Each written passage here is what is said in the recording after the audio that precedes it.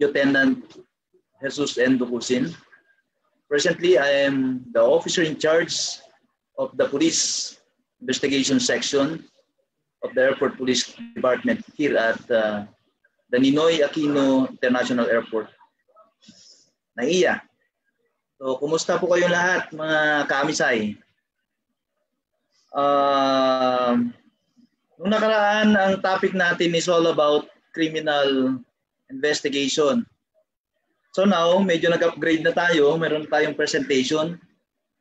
May inihanda ako ritong PowerPoint presentation para at least mabilis tayo. Okay? So for tonight, our subject is all about traffic management and accident investigation. Okay, as a backgrounder, in my 17 years as airport police, I was assigned in the traffic section of our department for almost 2 years, doing traffic direction and control here at NAIA. Okay. And with that 2 years, I experienced how to become a traffic enforcer. But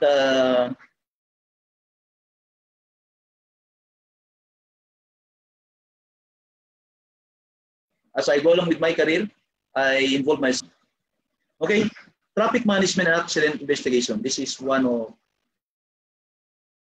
the subject in our board examination in criminology. And first, siyempre sa lahat ng lecture, kailangan natin munang intindihin what is this subject all about. What is all about traffic management. Okay, traffic management is defined as an exclusive function such as planning, organizing, supervising, directing, coordinating, operating, recording, and budgeting the affairs of traffic. Yan yung tinatawag sa management na post-record. Okay? If you are planning about the affairs of traffic, you are organizing people, supervising people, doing the affairs of traffic, and you direct, you coordinate to other agencies.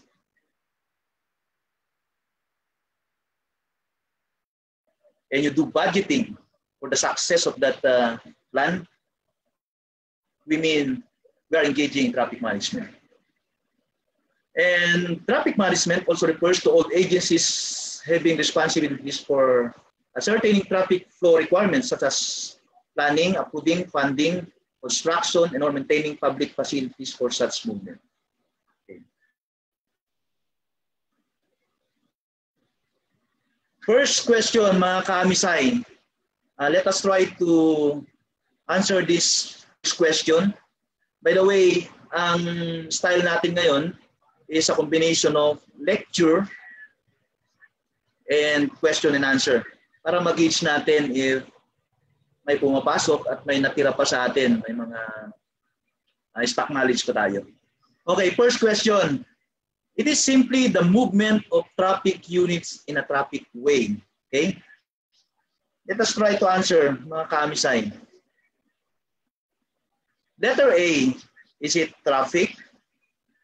B, travel. C, transport. D, traffic management. The movement of traffic units in a traffic way. Ano mga kaamisay? Okay? Sabi ni Sir Gary, it is letter A. Okay, any other answer? Check natin kung tama si Sir Gary, Sir JR. Okay, sabi nila letter A, very good. Let us check. Okay, very good. Okay, traffic is simply the movement of traffic units in a traffic way. Very good, very good. That is stock knowledge. Okay. So sa board examination, let us remember na yung word na traffic, okay, is the movement, yung paggalaw ng traffic units in a traffic way. Okay, mamamaya malalaman natin ano-ano yung mga tinatawag na traffic units, ano yung tinatawag na traffic way. Okay? So the answer for this question is traffic. Okay, may mga misconception dito sa word na traffic. Pag sinabing traffic, ay yung ang daming sasakyan, hindi na gumagalaw. Sa common term natin, traffic. Ang EDSA, napaka-traffic. Na kung nag-aaral ka ng criminology, mali pala yun. Okay, because traffic mean the movement of traffic units in a traffic way. Pag maraming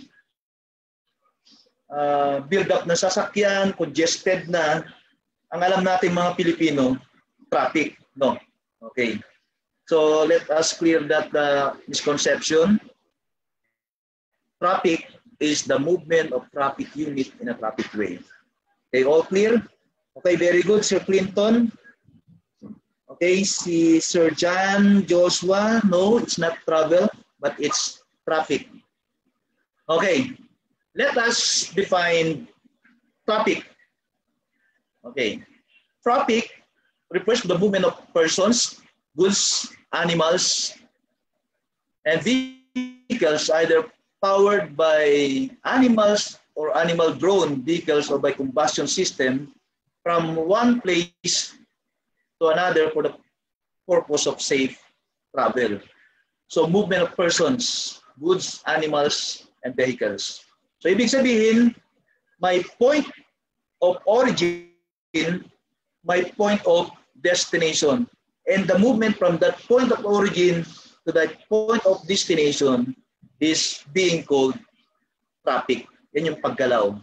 Okay. And what's the purpose of that movement? Okay, for safe travel. Okay.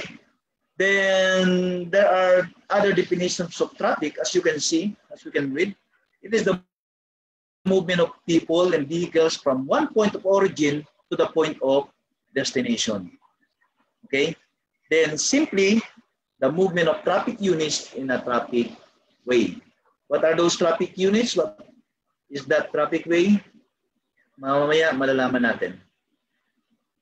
So, nakakasunod ba mga kaamisay? Okay. And we must know the evolution or the origin of the word traffic. Kasi lumalabas na board exam ito. Okay. We have here three words na kung saan sinasabing dito nang galing yung word na traffic, where the word traffic originates. Okay. We have the word traffico. It is a Greco-Roman word which refers to the movement of people. So, traffico. Okay. While the word trafriga is a Greek word which refers to their horse-drawn chariots. Okay, so sa traffico, the movement of people, tao ang gumagalaw, ang nag-move. It's a Greco-Roman word. While sa word na trafriga is a Greek word which refers to their horse-drawn chariots, yung mga hinihila ng kabayo nung araw, trafriga. And the last word na pwede sabihin pinanggalingan ng word na traffic is yung Trafalgar Square. It's a name of the hub center of commerce of London, said to have contributed to the word traffic as well. So Trafalgar Square, mamaya may question tayo about Trafalgar Square. So either Traffico, Trafriga, and Trafalgar Square. So wag natin kalimutan yan. Baka lumabas sa exam yan. Sayang naman kung hindi natin alam. So Traffico is a Greco-Roman word. Trafriga is a Greek word. Then Trafalgar Square, hub center of commerce in London. Okay, is that clear? Okay, let us answer this question. Mga kamisay. Okay, ito. Try natin na Answeran to? Okay? Just like the first question. It is the movement of people and vehicles from the point of origin to the point of destination. Sabi niyo, sir, napakadali naman yan. Okay, paulit-ulit na lang. Okay. Kung napansin niyo, sa unang question natin, maaaring halos parehas. But sa board exam kasi, binabago-bago yung pamamaraan paano itanong. So, in this question, it is another way of asking kung ano ba yung sagot dito. Okay, let us try to answer. It is the movement of people and vehicles from the point of origin to the point of destination. Is it traffic? Is it travel? Is it transport? Or is it traffic management? Okay? Sabi natin kanina sa traffic management, yun yung involves yung post-record, yung planning, organizing, staffing, directing, okay? Recording, up to budgeting. So, and it involves the affairs of traffic. While yung transport and travel, parang sinani mo sa word na traffic, baka maguluhan tayo rito. But, kung memorize natin yung about traffic, and ang keyword natin dito is yung movement of people and vehicles, then the correct answer for this question is what? Again, letter A. It's traffic. Very good, Sir Raymond. Sir LG. Okay. Very good. You got it right. It's traffic. Okay. Napansin niyo yung question number 1 and question number 2 halos parehas lang ang sagot, but that question is different. So, pero yung substance ng question is parehas. Nandun yung word na movement of people and vehicles. Okay, let's proceed. Ito, na-discuss natin kanina. The name of the hub center of commerce of London said to have contributed to the word traffic as well. So ang tinatanong dito is, saan nanggaling yung word na traffic? Sabi natin kanina may tatlong word na pwede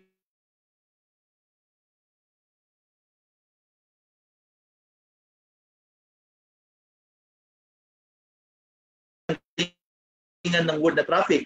Is it traffico or yung trafriga? Okay. Ano dito? Is it letter A, Traffico Square? B, Trafalgar Square?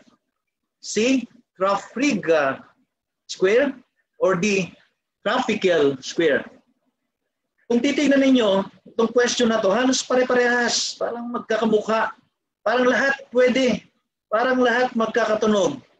But isa rito yung the best answer, the correct answer. So sa board exam, tandaan ninyo, 4 ang pagpipilian na dapat makuha mo yung tamang sagot. The best among the 4. Okay, or among the choices. Okay? Again, the question is name of the hub center of commerce of London. Is it Traffico Square? Is it Trafalgar Square, Trafriga Square, or Traffical Square?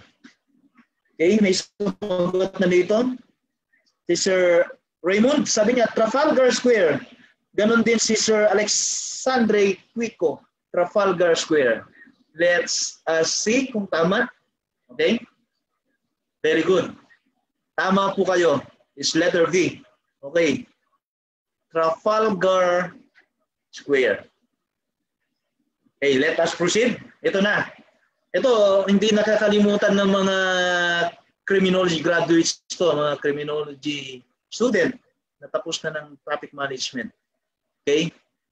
May tinatawag tayong 5 pillars of traffic management. Ang criminology, mahilig sa pillars yan eh. Mayroon yung tinatawag na 5 pillars of the Philippine criminal justice system. Okay? Memorize natin lahat yun. Law enforcement, prosecution, court, correction, and the community. Okay, that's sa CGS.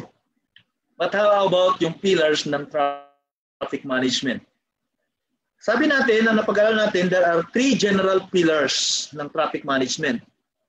We have engineering, education, and enforcement. While meron din tayong tinatawag na subsidiary pillars. Mamaya malalaman natin.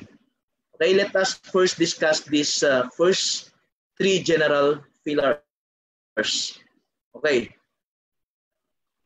Let us focus. Madali lang to. It's self-explanatory. Kuha lang tayo ng keyword from these pillars. Okay, the first pillar is engineering. Says here that engineering is the science of measuring traffic and travel. Okay, it is the study of the basic laws relative to the traffic flow and generation and application of this knowledge to the professional practice of planning, designing, and operating traffic systems to achieve safe and efficient movement of persons and goods. Okay, engineering. Bakit may mga tulay tayo? May mga highway tayo? Okay? Bakit may mga skyway tayo? That is because of engineering. Bakit? Because of engineering, napapabilis yung movement of people, goods, and vehicle. Kasi nami-mention, kung walang daan, walang bridge, okay? Walang may skyways, walang mga ginawang expressways,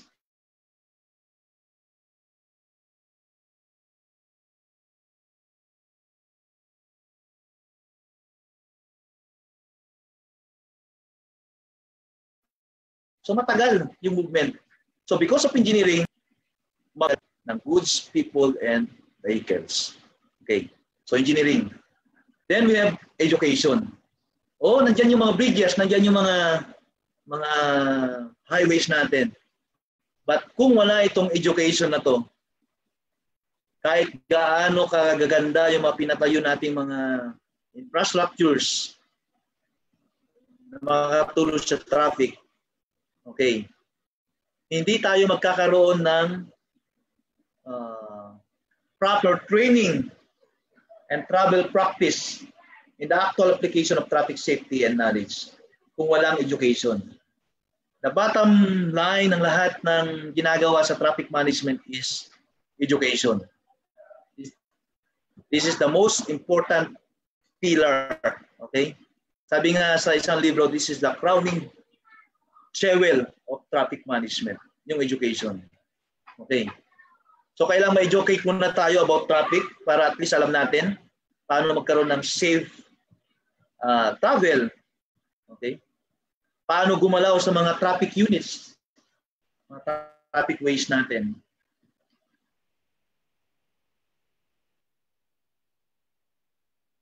Then, the last of the 3 general pillars, law enforcer. Dito na papasok yung first pillar of the Philippine criminal justice system.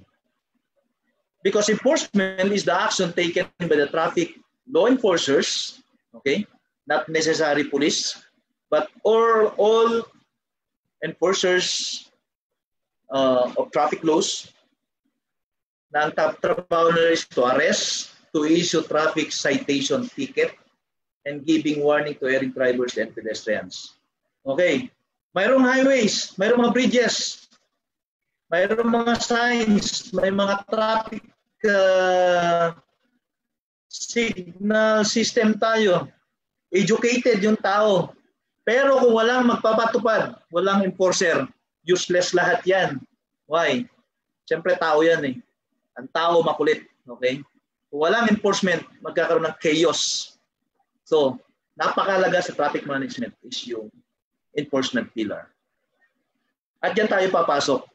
Tayong mga criminology student na gusto maging criminologist at pag nakapasa ay magiging law enforcer, PNP, or kung gusto niyo pumasok sa mga local government units performing traffic MMDA, okay? LTO. So, diyan tayo. So, ulit, the three general pillars ng traffic management ay engineering, education, and enforcement. Okay. So, tandaan natin lahat yan. Engineering, the science of measuring traffic and travel. That's the keyword. Education, the process of giving. Training, nandun na yung keyword. Training. Okay. And traffic safety knowledge. Sa enforcement, andun yung mga keyword. Action taken by the traffic law enforcer.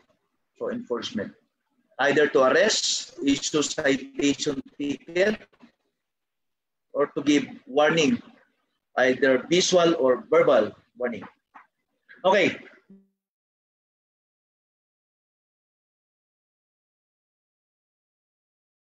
Let us answer this question. One of the pillars of traffic and travel. Okay. Try nating sagutin mga kamisay. Sabi niya, ang keyword dito sa question is measuring traffic and travel. You measure traffic and travel. Anong gagamitin mo? Do we use the pillar of enforcement, the education pillar, the engineering pillar, or the environment pillar? Try to answer. Measuring traffic and travel. Ang sabi ni Sir Angelo is letter C. Letter C. Sabi ni Sir Angelo Llanos. Tingnan natin kung tama si Sir Angelo. Si Sir Divino. Si daw. Sir Gary, engineering. Okay? Sir Ma'am Jezabel, engineering, very good. Sir Kelvin, letter C. Okay, tignan natin kung tama kayo. C nga ba? Okay, very good. It's letter C. The science of measuring traffic and travel is the engineering pillar. Very good, very good. So napaka-active ng ating mga kaamisay. Ganyan, review lang tayo ng review. Alam niyo sa pagre-review, ulit-ulit lang yan, repetition. Yan ang secret ng pagre-review.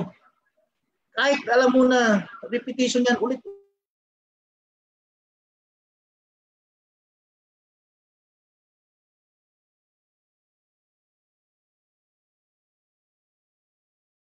Ulitin mo yan. Until such time, parang kanta yan, nasa utak mo na yan. Good. And now, let us go to the two subsidiary pillars. Yung una kanina, yung engineering, education, and enforcement, yun yung three general pillars ng traffic management. Yun yung three general Is of traffic management. The first three Is of traffic management. Now we go to the last two pillars. Yung environment at saka yung economics. Okay. First, environment. Bakit mayroong makikita nyo sa highway, may mga pumapara ng sasakyan, okay? Yung mga asbo, chine-check, yung emission, okay? Yung binubuga sa tambutso. May tambutso niyan, ba't hindi hulihin yan? Okay, may dahilan yun, bakit ginagawa? Because we have a pillar called environment pillar in traffic management. And what is this environment pillar? Environment pillar in traffic management deals with potentially dangerous population explosion dahil dumami yung tao. Okay. Nagkaroon ng changes in urban environment due to scale, intensity of new urban concentration. Nagkaroon ng air pollution problem, water pollution problem, and overcrowding, especially transport congestion.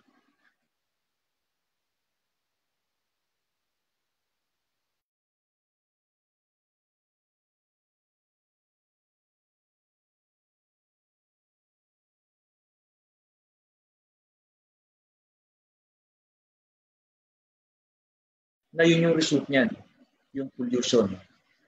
Dumami ang tao, dumami ang sasakyan. Legislation regarding air pollution. Mamaya malalaman natin yung mga laws relative to this environment pillar. Okay. Anything that affects environment and that affects traffic management is within the province of environment pillar. Okay. Then the last pillar is the so-called economic pillar. Economic. Ang traffic ba, naapektuhan niya yung economy ng isang bansa, ng isang lugar? Yes, of course. Okay.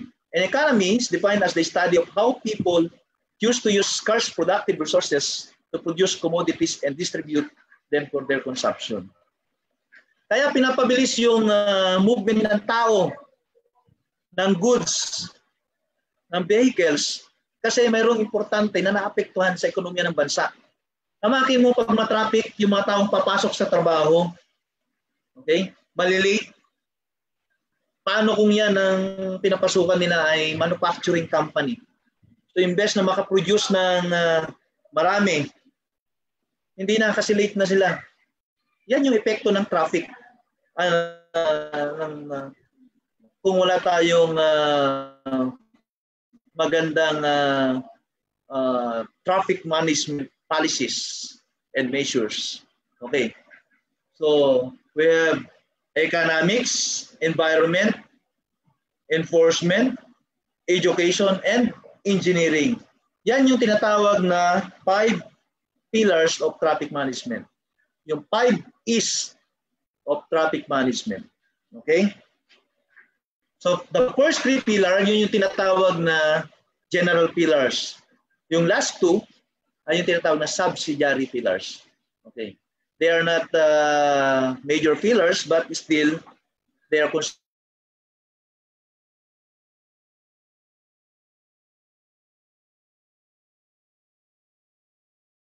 pillars of traffic management, economics and environment. Okay. Answer this question. Question number 5. Okay. One of the subsidiary pillars, yan, kaka-discuss natin, which includes the study of how people choose to use scarce productive resources to produce commodities and distribute them for their consumption. Okay? Andyan na lahat yung keyword natin. Andyan yung word na productive resources. Okay? In order to produce commodities. Nandiyan yung word na consumption. Ano yan? Is it letter A, environment? Is it letter B, education? Or C, engineering? Or is it letter D, economics? Ayun na, sumagot na sila. Ma'am Alexandre Quico, Sir Gary, letter D ba lahat? Letter D, economics. Sabi ni Ma'am Bing, it's letter A. Tignan natin sinong tama sa kanila. Any other answer? Alexander Quico, sir, is economics. Okay, let's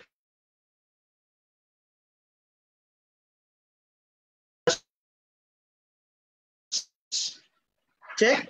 Is it economic? Mas maraming letter D? Okay, yan yung mga keyword natin. Economic pillar is a subsidiary pillar. Subsidiary. Okay?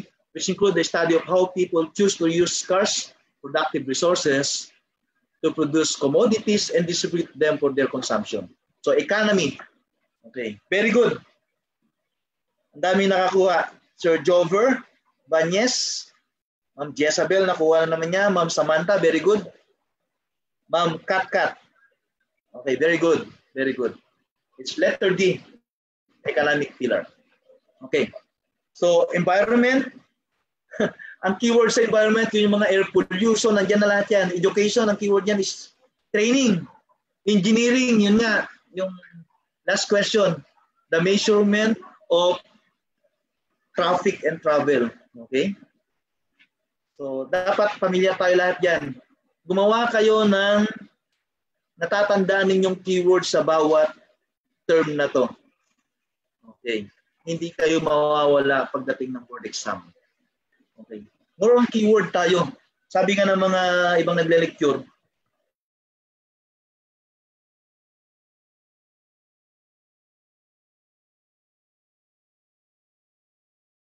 Sabi nga ng Amisay, ang sabi ng Amisay, dito nag-aaral tayo ng smart. Dapat smart ka. Bakit kahabang definition? Kung may keyword naman sa word na yan, yan ang secret ng board examination. Then, dagdagan nyo ng dasal. Dasal kayo. Okay. Isang dasal, maraming review. Hindi yung napakaraming dasal, daming prayer, hindi ka naman masipag mag-review. Sabi nga ng Panginoon, nasa tao ang gawa, nasa Diyos ang awa. Okay. Let us proceed. Okay. So tapos na natin yung mga 5 pillars of traffic management. Alam na natin yun. 5 is engineering, okay, education, enforcement, economics, at saka environment. Now, let us proceed dito sa mga primary agencies involved in traffic engineering. Okay, isa-isahin na natin. Diba, doon tayo sa engineering pillar. May mga agencies daw, primary agencies of the government involved in traffic engineering. Siguro alam na natin lahat to. We have the Department of Public Works and Highways or yung DPWH. Sila yung tagagawa ng mga roads, skyways, footbridges, bridges, flyovers, etc. Sila naggumagawa ng mga traffic signal system natin, traffic lights. Okay. Sila naggumagawa ng mga traffic signs natin. Okay? So, DPWH. Ang present secretary niya ngayon, si Secretary Villar. Okay? Mayroon tayong build program ng government. Okay, meron din tayo, we must be aware of the MMDA. Lagi natin nakikita yan. Pag pinag-usapan ng EDSA, okay, kasama na dyan na pag-usapan ang MMDA. Pag traffic sa EDSA ang sinisisi, kasalanan ng mga MMDA yan. Kapag nahuli ka sa EDSA,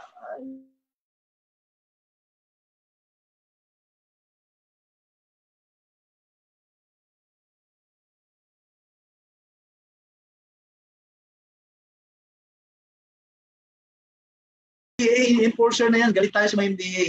Okay. MMDA is for determining traffic flow patterns through origin, destination of persons and things, funding, constructing, maintaining, and repairs of all major thoroughfares in Metro Manila. So, dito sa Metro Manila, mayroon tayong authority na nagme-maintain, nagmamanage ng traffic natin. Yan ang MMDA. Okay, MMDA. Yan yung mga naka-blue. Okay? So, sa mga future criminologists, mga criminology graduate, pwede tayo dyan sa MMDA. Traffic enforcers. Okay? Then, we have the public works engineering offices ng mga LGUs. Okay, kada local government units natin dito sa Manila, different cities, sa mga provinces, mayroon tayong mga LGUs, may mga public works sila, local public works and engineering offices. Okay. Yung mga nakikita natin mga traffic management and parking offices, TMPO, TPO, depende kung anong tawag nila dyan. Okay. Mga nagmaman ng traffic sa mga provinces, mga municipalities. So, ayan, traffic engineering. Okay. Let us answer this question.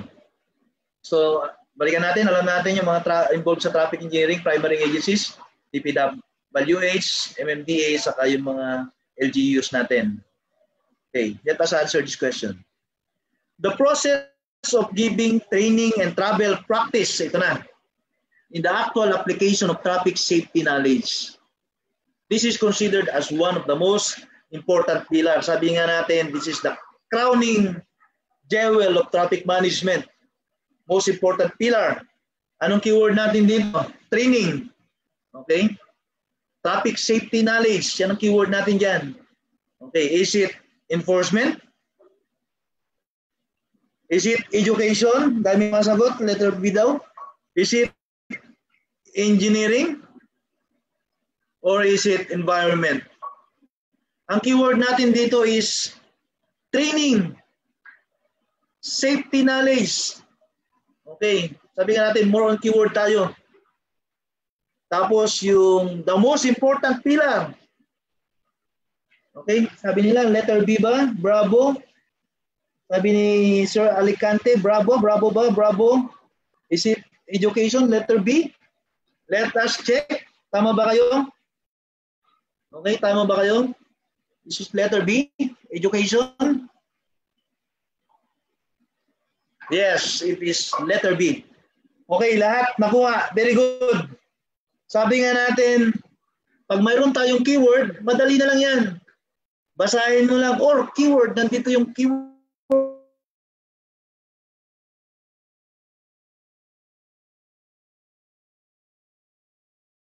Tinandaan ko. Training, safety knowledge. Hanapin mo lang doon, basta memorize mo yung 5 pillars of traffic management. Enforcement, education, engineering, environment. Pag sinabi nating education, training, safety, knowledge, power. Okay. Education. Very good.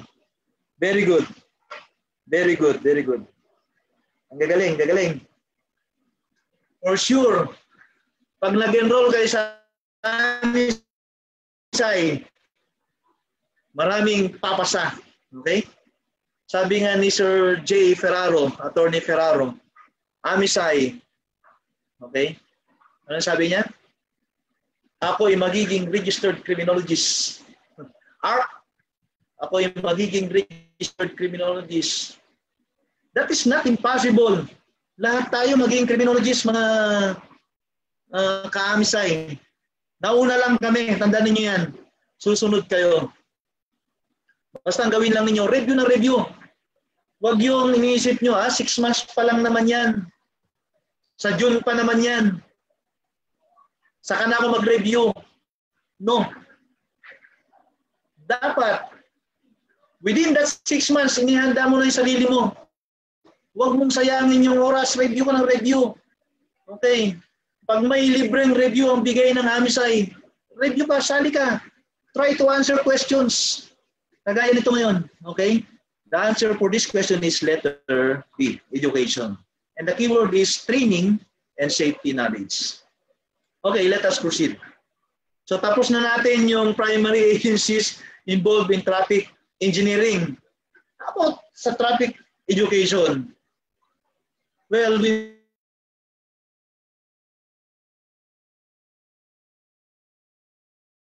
know that there are public and private educational institutions na nagkakandak ng traffic education. Okay, both public and Philippines, yung mga traffic enforcers namin dito sa Airport Police Department, nag-aaral sa UP. Okay? Actually, yung mga traffic enforcers ng NAIA, deputized yan. Deputized ng LTO.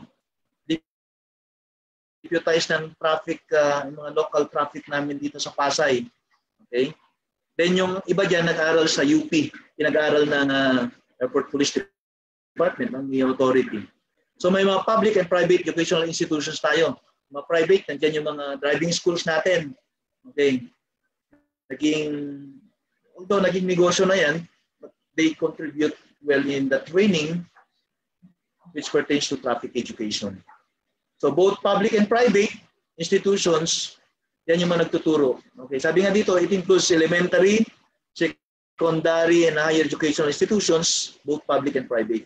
It also includes public information programs of different agencies that have functions relating to traffic. Yung mga MMDA na yan, may sariling unit sila to educate, LTO, ganun din.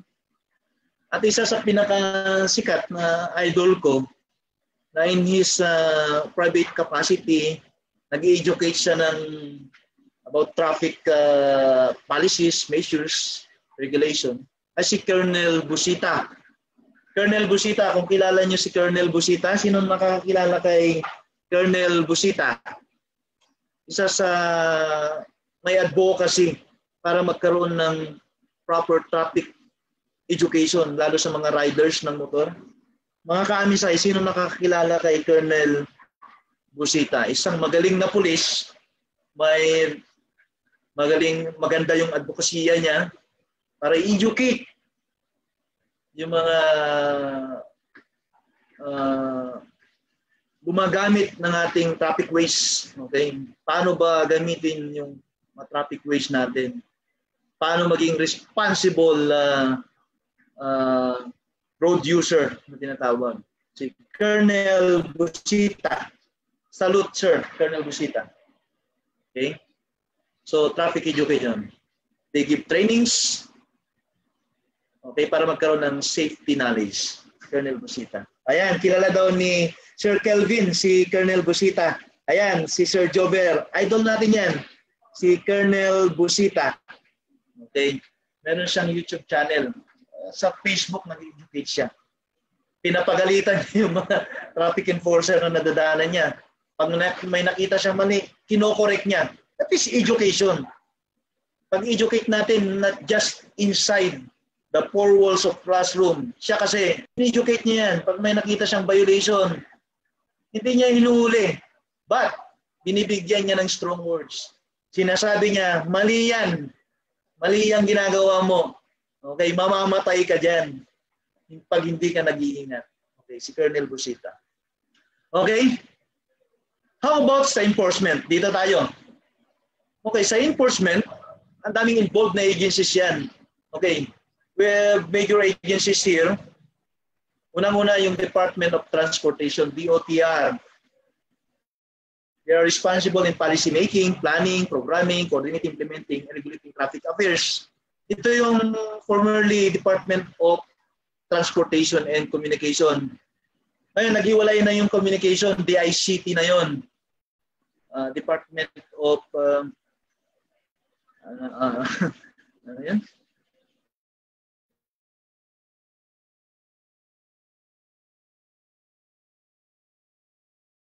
DICT, headed by former Senator Gringo na siya ngayon. Ang DOTR naman, headed by Secretary Artur Tugade. Okay? So, then we have the LTO. Itong LTO under ng DOTR. LTO, Land Transportation Office, nakikita natin yan. Kung saan tayo kumukuha ng license, okay? Driver's license, nagpaparegister ng sasakyan. Alam mo na yan. Yan yung Land Transportation Office. Responsible for motor vehicle registration, operation of motor vehicles, licensing of drivers, owner dealers, and conductors. Okay? Then huwag natin kalimutan yung law that created LTO, RA 4136, yung Land Transportation and Traffic Code of the Philippines, RA 4136. Mamaya, ma-discuss natin yan. Then we have the Land Transportation Franchising and Regulatory Board, or LTFRB. Kung ang LTO, licensing, okay, registration, dito sa LTFRB, ang pinaka-keyword natin sa kanila is more on franchise. Okay?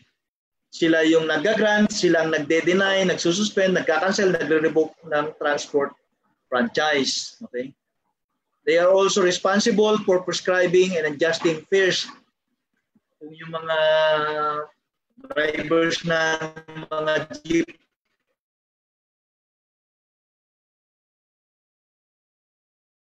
jeepneys natin, gusto nila magtaas ng fares. Okay, nandyan yung LTFRB. Sila ang nag-approve. Okay? Sila yung nagbibigay ng prescribed fares na dapat singilin sa mga public conveyances natin. Okay? And this agency is created under Executive Order 202, series of 1987. Okay? LTFRB, LTO, DOTR. And kagaya ng nasabi natin kanina, here in NCR, dito sa National Capital Region, we have the Metropolitan Manila Development Authority, or MMDA, created under RA 79. So let us just be familiar with this, creating this agency. Kasi baka biglang itanong sa board exam yan, sayang naman pag hindi natin makuha. MMDA created under RA, Republic Act 79-24, LTFRB, Executive Order 202, Series of 1987. I-jot down ninyo dyan kung nagsusulat kayo. LTO 4136. Okay. Yung Department of Transportation naman,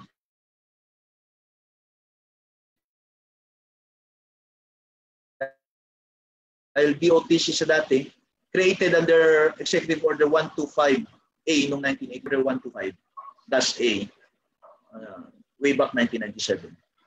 Okay.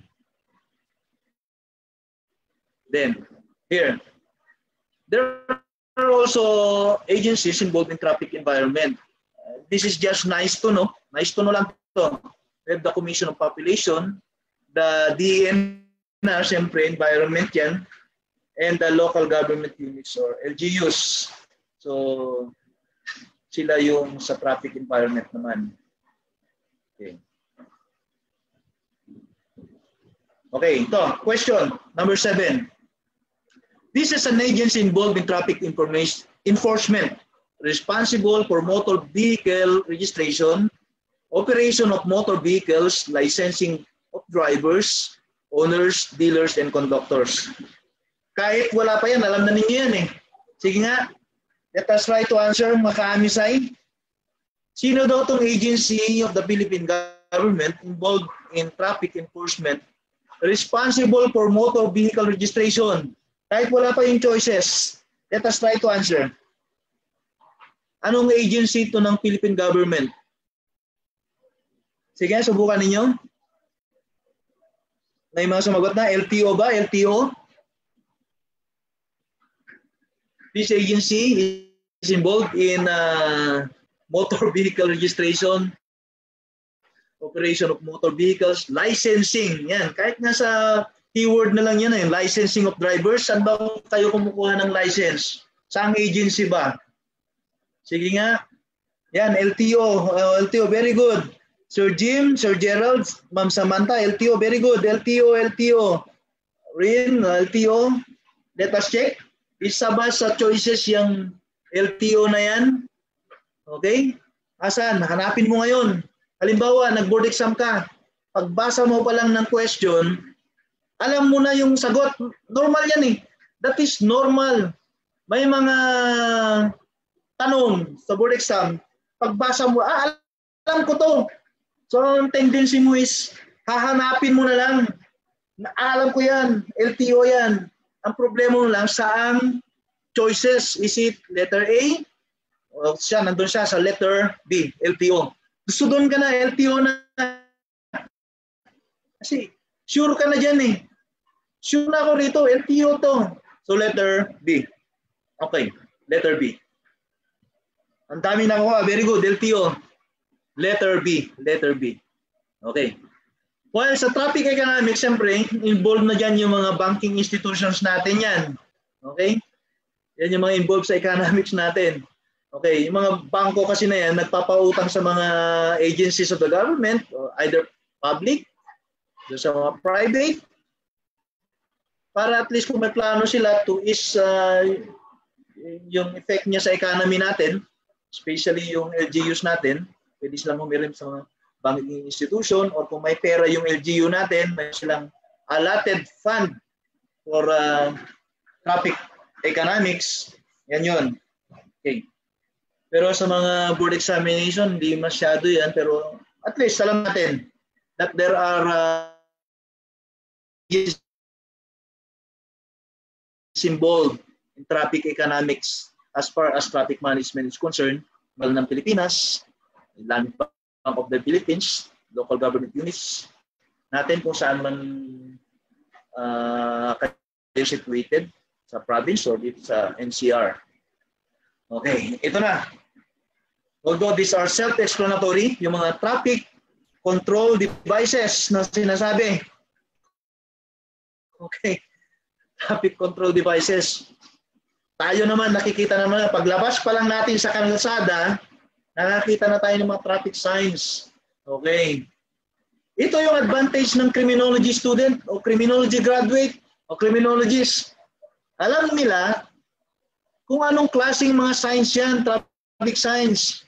Okay, let us first define what is traffic sign. Traffic signs is a device daw mounted or on a portable support where a message is conveyed by means of word or symbols. So may mga nakasulat, may mga symbols yan, may mga drawings. Officially erected or installed for the purpose of regulating, giving warning, and guiding traffic. Okay? So ito yung mga kinds of traffic signs natin. We have four. Okay. We have the danger warning signs, informative signs, place identification signs, at saka regulatory signs. So isa-isahin natin, self-explanatory lang naman to. Okay? Pag danger warning signs, okay, pag may nakita kayo, slippery when wet. Okay. Mga danger warnings intended to warn road users of a danger. So, sinasabi niya, mag-ingat ka. Okay. Baka madisgrasya ka, may danger dyan. Okay. On the road and to inform them of its nature. Example, railroad crossing. O railroad crossing yan. Baka pag tumawid ka dyan, hindi mo nakikita, mayroong patawid na tren. Masagasaan ka, patay ka. O slippery yan, huwag kang magpatakbo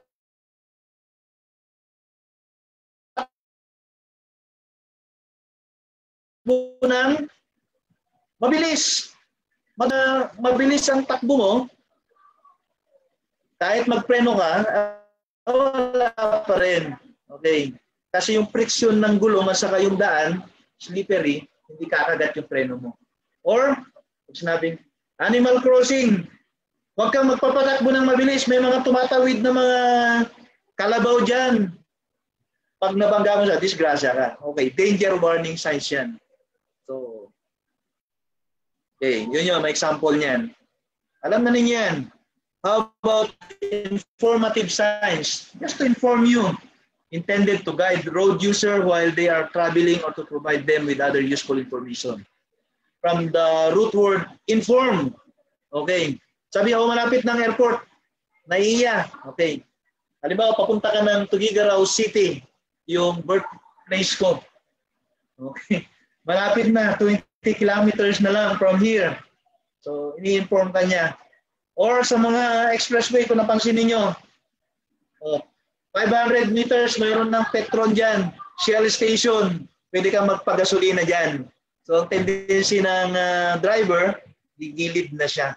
Okay. Just to inform. It's a useful information. Yun yung mga tinatawag na informative signs. Then, place identification signs. Okay. Sabi niya, may malapit na hospital. May malapit na mga dati, yung mga PLDT natin, telephone booth, or may malapit na restaurant, nakikita ninyo, Jollibee. Yan. May malapit na tawag dito, mga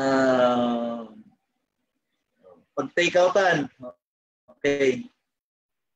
Then yung regulatory signs. Ito, huwag mong babaliwalain itong regulatory signs na to. Bakit? Pag binaliwala mo to, ibig sabihin, may kalalagyan ka, ticket ka. Okay, pag nahuli ka, huli ka. Okay. Pero hindi ka kulong. Okay, regulatory signs. Intended to inform the road user of special obligation, instruction, or prohibition which they must comply. So, kailangan mag-comply ka dyan. If not, okay, may corresponding penalty ka dyan pag nahuli ka. Sample, yung mga pag sinabing no stopping, no entry, no U-turn, no left turn, no right turn. Basta yung mga no na yan. No parking. At nag-park ka, huli ka. Okay, dito sa airport, mayroon tayong policy pag nasa terminal ka, yung 2 minutes loading and unloading. No parking, bawal mag-park dyan. Okay? At pag binahulate mo yan, huli ka. Okay. So, yung mga regulatory signs. So, either danger, warning signs, informative signs, place identification signs, regulatory signs. In one general term, they are all traffic signs. So tandaan lang natin yan, pagkakaiba niyan. Magkuha kayo ng keywords lang kayo. Okay. Then be familiar, mag-search na rin kayo yung mga signs na yan. Magagamit din ninyo yan sa personal na buhay ninyo. Okay? When we have also traffic light and pedestrian signals. Okay? Mga traffic lights natin. So halos lahat na ng lugar dito sa Pilipinas may traffic lights na. Dati dito lang sa Metro Manila, pero lahat na ng lugar kasi nga nagiging develop na yung mga lugar, nagkakaroon ng mga traffic lights na rin at mga pedestrian signals. This traffic light and pedestrian signals is being defined as a signal operating manually or electronically yan, by which traffic is alternatively commanded to stop or proceed. Okay. So, instead na tao ang dyan, so traffic lights na lang at mga pedestrian signals. So, sila yung nagsasabi. Okay, sa traffic light tayo. Aware na kayo rito. If it is red, it means stop. Pag red yan, stop. Then, pag green, go. How about yellow? Okay, you are permitted to proceed. Okay, but it requires na dapat matansya mo. Hindi yung ibibit mo siya. May violation tayo ng beating the red light. Hinahabol bago maabutan ng red light, no? Dapat tansyado mo. Yung mga sanay na mag-drive yan sa highway, tansyado na nila yan. Pero pag first time na ka, dyan nahuhuli yung mga nagbibit, yung beating red light. Pero although, permitted ka pa rin kasi doon. Pero dapat tansyado mo. Pagka alam mo na hindi mo na maabutan at maabutan ka ng red, stop ka na, mag-minor ka na. Okay, dyan nangyari yung mga disgrasya kung minsan. Habang binibit nila yung red light, nag-stop na. Okay, here comes naggo na isa, salpok. It means collision. Pag hindi tayo aware sa mga traffic light color signal na yan. Alam na ninyo yan. So red for stop, yellow, you are permitted to proceed but with caution. Tapos green, that means go. You're clear to proceed. Pag yan lumabas sa board exam, madali na lang yan. Okay. Let us answer this question. A traffic sign intended to warn road user of a danger. Nandyan ang word na danger. Nandyan yung keyword na danger. On the road and to inform them of its nature like a railroad crossing. Anong traffic sign yan? Oh, please answer. Anong traffic sign yan? A traffic sign intended to warn road user, mga kaamisay. Okay, sabi ni Sir Gary is danger warning signs. Tama kaya siya? Tama kaya si Sir Gary? It's a danger warning sign? Other answer, mga kaamisay. Danger warning sign, sabi ni Sir Angelo. Parehas sila. Warning. Okay, kompleto natin. Danger sign. Very good. Sir Julius De Leon. Danger warning ba? Danger warning. Wala na mo ang iba dyan. Di ba niyo pwedeng palitan yan? Baka yun ang tamang sagot. Pero sir, sabi mo, mayroong keyword, danger. Tingnan natin kung tama. Tama ba yung sagot nyo? Yeah. Hanapin natin nasa yung danger. It's letter C. Danger warning signs. Okay, mayroong 4 choices dito. Informative, traffic signs, danger warning signs, regulatory signs. Okay, baka magkamali ka rito. Ang tinatanong dito is yes, traffic sign. Baka ang i-answer natin, baka magkamali tayo. Traffic signs din, nakita niyo traffic. No, intindihin niyo yung tanong. A traffic sign intended to warn road user of a danger. So, hindi na traffic sign yan.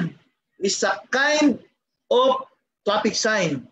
So, nandun yung keyword. Kung memorize mo yan, is the danger warning sign. Tignan natin kung tama. Tama ba? Road warning sign, no? Is letter A, no? Tingnan natin kung tama. Let's check. Let's check. Okay, letter C is a danger warning signs. Very good sa mga nakakuha. Okay. Sa mga nag-a-answer dito na trying to answer, kung mali tayo, huwag kayong mawalan ng parang madismaya, no? I-challenge nyo yung sarili nyo.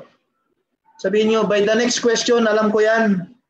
By the next na matandaan ko yan, na itanong yan, alam ko na yan kasi dyan ako nagkamali.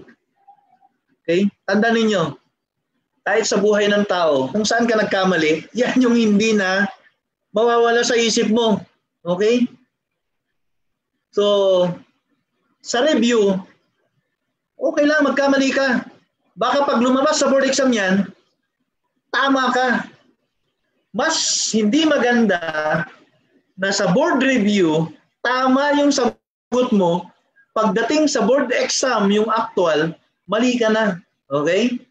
So dapat, board review, board exam, tama yung sagot. Sa board review, mali ka man, okay? Mayroon ka pa ring chance to correct that mali. Okay? So okay lang yan. Answer lang na answer, huwag tayong mahiya. Okay? Huwag tayong mahiya. Ganyan talaga. Kaya nga tayo nagre-review eh.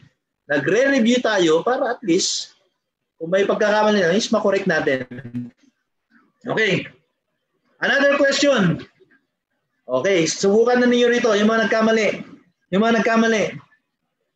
A traffic sign na naman daw to, that tells you if there is a hospital, a telephone booth, or even a restaurant. Sinasabi niya, oh, may hospital dyan, may telephone booth dyan. Ano yan? Anong klaseng traffic sign yan? Okay. Is it an informative sign? Is it a place identification signs? Is it a danger warning signs? Or a regulatory sign? Napakadali yan. Tells you there is hospital. Ano ba yung hospital? Okay?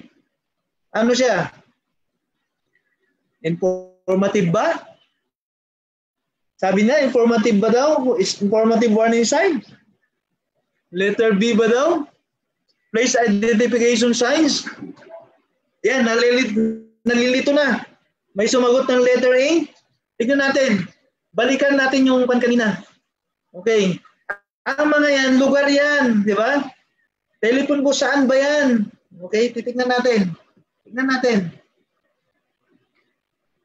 natin. Anong sagot? Anong mga sagot nila? Iba-iba. May letter A, letter B. A daw, letter B. So, dalawa. Titignan natin. Sino ang tama? Is it letter A or letter B? So, itong letter C and letter D, paano yan? Sabi niya, wala yan. Nasa letter A and letter B lang yan. Saan kaya dyan ang tama? Between the two. A or B? Informative or place identification? Tignan natin. Letter B. Okay, sa mga letter B, tama kayo. Letter B. Very good. Letter B. Okay? Very good. At least sumasagot kayo. Yung iba tama, yung iba medyo nagkakamali, but still it's okay. No problem. No problem. Okay, kaya nga may free review ang Amisay Review Center. Okay, nandito tayo para matuto. Ang maganda sa online, hindi kagaya ng classroom discussion na yung mga classmate mo na makukulit, pag pinatayo ka at nagkamali ka, tatawanan sila. No, dito, hindi. Pwede mo nga i-erase yung comment mo eh. Okay. Road classifications naman tayo. Ito, medyo technical ito. Pero dapat keywords lang tayo rito. Our road classifications, meron tayong 5 road classifications. We have a national road, provincial road, city roads, municipal roads, or barangay road. Titignan natin ano bang pagkakaiba ng national road sa provincial road. provincial roads sa city road, municipal roads sa barangay roads. Okay? Ano mo pagkakaiba niyan, sir? Okay. Ito, hindi ako nagsabi nito. Ito yung nasa libro natin. Okay? Ang keyword lang natin yan, puntahan natin, ito may mga keywords tayo dito. Okay, national roads. Main roads as conduit system with the right of way from 20 meters to 120 meters. Okay. Mayroon yung keyword dyan na conduit system and the right of way of that road is 20 meters to 120 meters. Yan lang keyword natin. 20 to 120. National road yan. Malaki yan. Malapad yan. Ang right of way. Okay. How about provincial road? Siyempre, mas maliit yan kaysa national road. Gaano kaliit?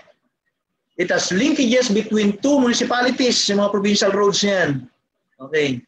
With right of way from 25 meters to 60 meters. If sa national road, 20 meters to 120 meters, dito naman, minimum of 25 meters to maximum of 60 meters. So national roads, maximum is 120. Dito sa provincial roads, 25 to 60 meters. How about city roads? Paano natin i-distinguish yung city roads from that of provincial roads? Sabi natin, interlink between municipalities and within the city proper with right of way of 15 meters lang. Designated specific right of way niya is 15 meters. As contrast to municipal road, mas maliit, 10 meters lang. So sa city is 15, sa municipal is 10, and sa barangay, siyempre mas maliit na unit na yan is 2 meters. Okay? Right of way not less than 2 meters, but not more than 10 meters. Okay, barangay roads, so 2 meters. Sa municipal roads, not less than 10 meters. Sa city roads, with a right of way of 15 meters. Sa provincial roads, with a right of way 25 meters to 60 meters. Then sa national roads, you just take this note. Mag-take note kayo. I-note ninyo to. Para pag nakita, national roads, 20 to 120. Provincial road, 25 to 60. City roads, 15 meters. Tapos sa municipal, 10, not less than 10. Then barangay is not less than 2 meters. Madali lang naman yan. Just technical. Okay? Yan yung mga road classifications natin. How about yung mga pavement markings natin? Okay, magandang gabi daw sa lahat ng mga taga-Cebu. Kumusta po lahat ng mga taga-Cebu dyan? Okay, may mga nanonood, mga kapwa ko, airport police, mga kasamahan ko airport police, kumusta kayo? Mga classmate ko dati na nasa Philippine National Police na ngayon, kumusta? Okay, bisitahin niyo ako rito sa NAIA. And sa mga magiging criminologist dan, kung gusto niyo mag-apply dito sa airport police balang araw, okay, pwede kayo mag-apply dito sa Airport Police Department. We are also a law enforcer. We are also a police agency with jurisdiction within NAIA. We are not part of the Philippine National Police. Mas malaki po sila. Mas malaking ahensya po ang Philippine National Police. Kami maliit lamang po. Limited yung jurisdiction namin. But we are performing police functions. Okay? We do investigate crimes, we arrest suspect offenders, we attend court hearings, lahat. Okay? We enforce traffic laws. So,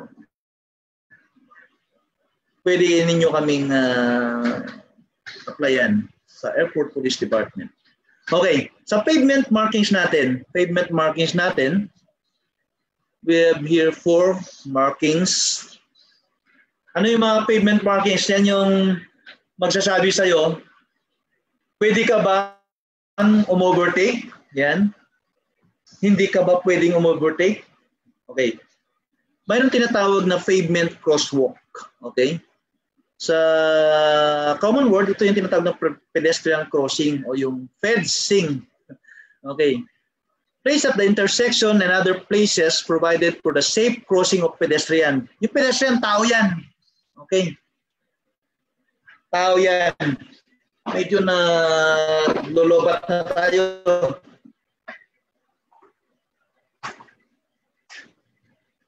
Okay.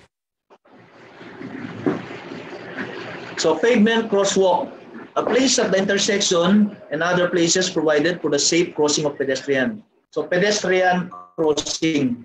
Doon dumadaan yung mga tao. Alam na ninyo, pavement crosswalk, kaya na crosswalk. Okay, or so-called pedestrian crossing lane. Okay. Pagtapak ng tao at may mga padaan na sasakyan, ang priority yung tao. Tandaan lagi yan. Bakit? Siyempre, nakatapak na sila doon. Priority yung tao. Sa ibang bansa, ganun. Pag nandiyan na yung tao, stop ang sasakyan. Okay. Yun yung mga pedestrian crossings natin. Doon ang tamang daanan. Okay? Pag ang sasakyan, binangga mo yung tao na nasa pedestrian crossing, malaki ang pananagutan mo. Pero kung ang tao tumawid sa hindi tamang tawiran, pwede mong sabihin, kasalanan niya yan. Okay? Pero pagka sa mismong pedestrian crossing mo siya nasagasaan, may problema kang driver ka. Criminally, administratively, civilly, may kalalagyan ka. Okay? We have also the broken white line. Kung nakikita yung mga kalsada, broken white line yan. Sunod-sunod. Hindi siya yung diretso, broken siya. Added to define or separate traffic lanes. Kung may mga ilang lanes yan, so sineseparate niya yan. So broken line. It permits crossing from one lane to another if there is ample passing distance and the opposing lane is clear. So pwede kang overtake yan. Kasi nga, basta as long na clear yung opposite lane mo. Okay. Pwede kang mag-change lane. Okay. Kung broken line, white line, nakikita yan sa daan. Lalo na sa mga expressways natin. Kita yan. Yan sa EDSA. Okay. Solid, but if it is a solid white line, solid yan. Okay. Crossing is lawful if only there is ample sight distance and the opposing lane is clear. Okay. It used to separate opposing streams of traffic. Kung dalawang traffic yan, okay, northbound and southbound, okay, yan yung hatian nila. Pwede ka lang mag-cross kung clear. But if not, no, hindi pwede. Kasi mababangga mo yung opposite lane. Lalo kung opposite direction yan. Okay. Kaya nilalagay yan para sabihin, oh, huwag kang basta magkukross unless it is clear. The opposite lane is clear. Okay. How about solid yellow line? Pag solid yellow line yan, yellow line, straight line, solid. Ano ibig sabihin yan? Yan lang yung driving lane mo. Okay, and it prohibits you from passing other vehicles. Hindi ka pwedeng mag-overtake yan. Solid, dyan ka lang. Yan lang yung linya mo. Okay, solid yellow line. Okay, solid yellow line prohibits you from passing other vehicles. Solid white line, pwede lang if the opposing lane is clear. Okay, if it is a different direction. Broken white line, sineseparate niya yung different lanes. Okay. It permits crossing from one lane to another. Pwede ka mag-change lane. As long may clear passing distance. Then yung crosswalk, mga pedestrian crossings natin. Okay, so clear tayo rito sa apat na to, pavement markings. Hindi sa traffic signal, pero markings sa daan. Yan yung mga markings sa daan na nakikita natin. May ibig sabihin yan. Kung hindi ka criminology student at hindi ka nag-undergo ng proper training, hindi mo alam yan. Okay? Sa criminology, marami tayong natututuhan. Kaya be proud you are a criminology graduate. Okay, question number 10. These are roads commonly called, okay, farm to market road with right of way not less than 2 meters. Ito na yung mga tinatawag na farm to market road. Pero may keyword tayo dito na natatandaan natin. The right of way is not less than 2 meters. Ano to? Anong klaseng road classification to? Is it national road? Is it provincial road? Is it city, municipal, or barangay road? Ano? Amisay. Is it barangay road? Is it city road, national road, or provincial road? Tingnan natin. Sabi ni Sir Gary, barangay road. Tama kaya siya? Sabi ni Sir Julius, barangay. Tama kaya? Barangay? With a right of way of less than 2 meters, not less than 2 meters? Barangay ba yan? Tingnan natin. Okay, asan ang barangay dyan? Nasa letter D. Okay. Barangay ba? Check natin. Yes, it is barangay. Because our keyword is less than or not less than 2 meters. Okay, not less than 2 meters. Keyword lang tayo. Okay? Then, another question ito. Let us try this. A road that links between two municipalities with right of way from 25 meters to 60 meters. Ano siya? 25 daw. Minimum of 25 to 60. Is it national? Ano yan? National road? Provincial road? City road? Municipal road or barangay road? Siyempre, pag may barangay dyan, tanggalin mo na yun. Alam mo na ang barangay is may right of way not less than 2 meters. So, process of elimination. Alam mo, ang barangay to not less than, i-eliminate mo na yun. Kung yung barangay is nasa choices, eliminate mo siya. Tignan natin, nasa barangay. Nasa letter D. So, eliminated na yan. Pagpipilian mo na lang yung tatlo, either city, municipal, or provincial. Pero dahil alam mo, nag-memorize ka ng keyword, yan, sabi nila Sir Jimmy, Sir Jonas, Ma'am Samantha, yung Chinese, provincial road daw, provincial roads. Si Sir Winston, Sir Elmer, Alinsonorin, yan. Jefferson, provincial road. Si sumagot ng city road, tingnan natin. Provincial road, daming provincial road. Pero sabi natin, it's no longer barangay. Eliminated na yan. Asan kaya? 25 to 60. Either city, municipal, or provincial. Tingnan natin. Okay, C. It's provincial road. The keyword is 25 meters to 60 meters. Gandang mag-review, mga kaamisay. Basta may guide tayo, mayroon tayong keyword na baon. Pag may tanong, kaya nating sagutin. Okay? Pag yan, biniglang itanong sa kahit sino, kahit pa abogado yan, kahit pa engineer yan, pag hindi niya alam yung mga keyword na yan, 25 meters to 60 meters, ano yan? Criminologist lang nakakalam yan. Criminology graduate lang. Tanong mo yan sa nursing. Wala yan, hindi niya yan. Itanong mo yan sa CPA. Alam ba niya yan? Criminology lang yan. Okay? So, letter C. Letter C. Okay. Oh, sa kuwan naman tayo. Pavement marking naman tayo. Let us familiarize ourselves with the pavement marking with this question. Question number 12. Oh, try to answer this. Try to answer this.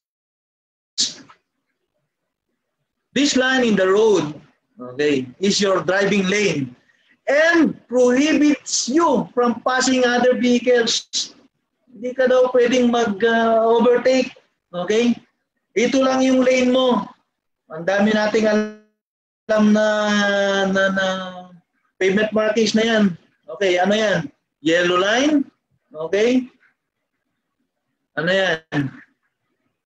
Broken white lines. Tignan natin. Titignan natin sa pagpipilian. Sin na, yellow lane ba? Solid lane, white broken lane. Tignan natin. Solid lane? Solid ba? Solid yellow? Solid yellow? Tignan natin kung asan yun. Parang yun nga ang sagot. Hanapin natin, is it a broken white line? Broken, hindi ka pa pwedeng, tanong mo sarili mo, hindi ka pa pwedeng mag-overtake dyan o mag-change lane sa broken white. Tapos, left pointing arrow. Anong ba niya? Anong pakialam ng arrow na yan? Okay. Is it a pavement marking? Yung choice letter B na yan? Pavement marking ba yan? Or solid yellow lane? Or a black and white stripes? Tignan natin. Is that a crosswalk? Is that a pedestrian lane? So, sa isip natin, dahil medyo solid yellow lane, kanina na-discuss natin, hindi ka pwedeng basta-basta mag-change lane. Okay. You are prohibited to pass other vehicles. Solid yellow lane ba, sabi nila? Sabi nila, bawal daw mag-pass kung dilawan ka. Tama. Okay. Pag dilawan ka daw, Sir Gary. Okay. And the right answer, the correct answer is letter C. That's letter C. Okay. Tandaan niyo yan, if it is a solid yellow lane, okay, you are prohibited from passing other vehicles because that is your driving lane. You must stay on that lane. Okay? So letter C. Very good. Sa mga sumagot ng letter C. Dilawan. Okay. Sa mga dilawan ba kayo? Mga sumagot na solid dilawan ba kayo? Mga solid yellow lane. Okay. Okay. Another question. This is the place designated for the safe crossing of pedestrian.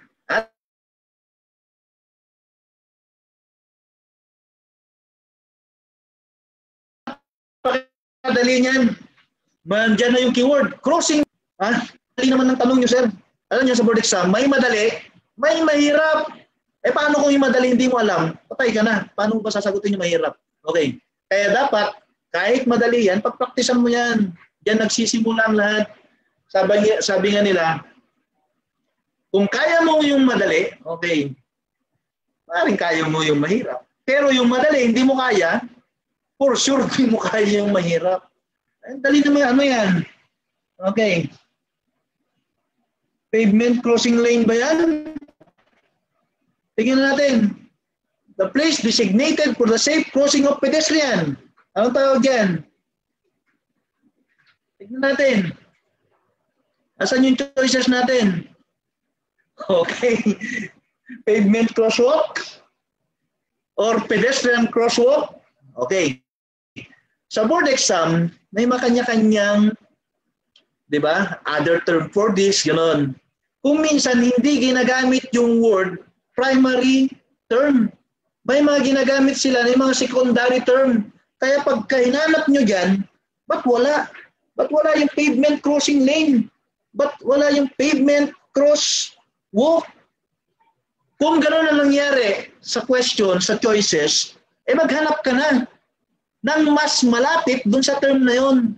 Saan kaya rito sa mga choices na to ang the best answer na ang gagamitin mo na yung logic mo.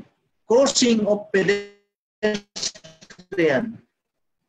Sa letter A, broken white line. Letter C, solid yellow lane. Alam mo na ito, hindi ka pwedeng mag-cross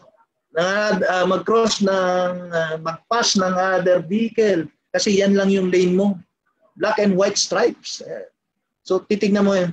Pedestrian crosswalk. Sabi, this is the best answer. Kung pinili natin yung letter D, kahit nga hindi natin alam yan eh, the question itself suggests the answer. Okay, check natin. Kung ako sasagot dito, letter B ako eh. Check natin. Letter B ba? Sabi ng iba, pedestrian crosswalk. Check natin. Yes, it's letter B. Alam nyo sa kahit anong exam, kahit anong klase ng exam, may mga question na parang hindi mo na-encounter. Hindi ko na-encounter to sa amoy sa review center. Parang wala ito. Parang hindi nila ni-review to. Pero pwede mo nang gamitin using the question itself to answer that question based on the choices. Okay. And here, the best answer is pedestrian crosswalk, letter B. So, lang, gamitin lang yung logic natin. Logic. Okay. Okay.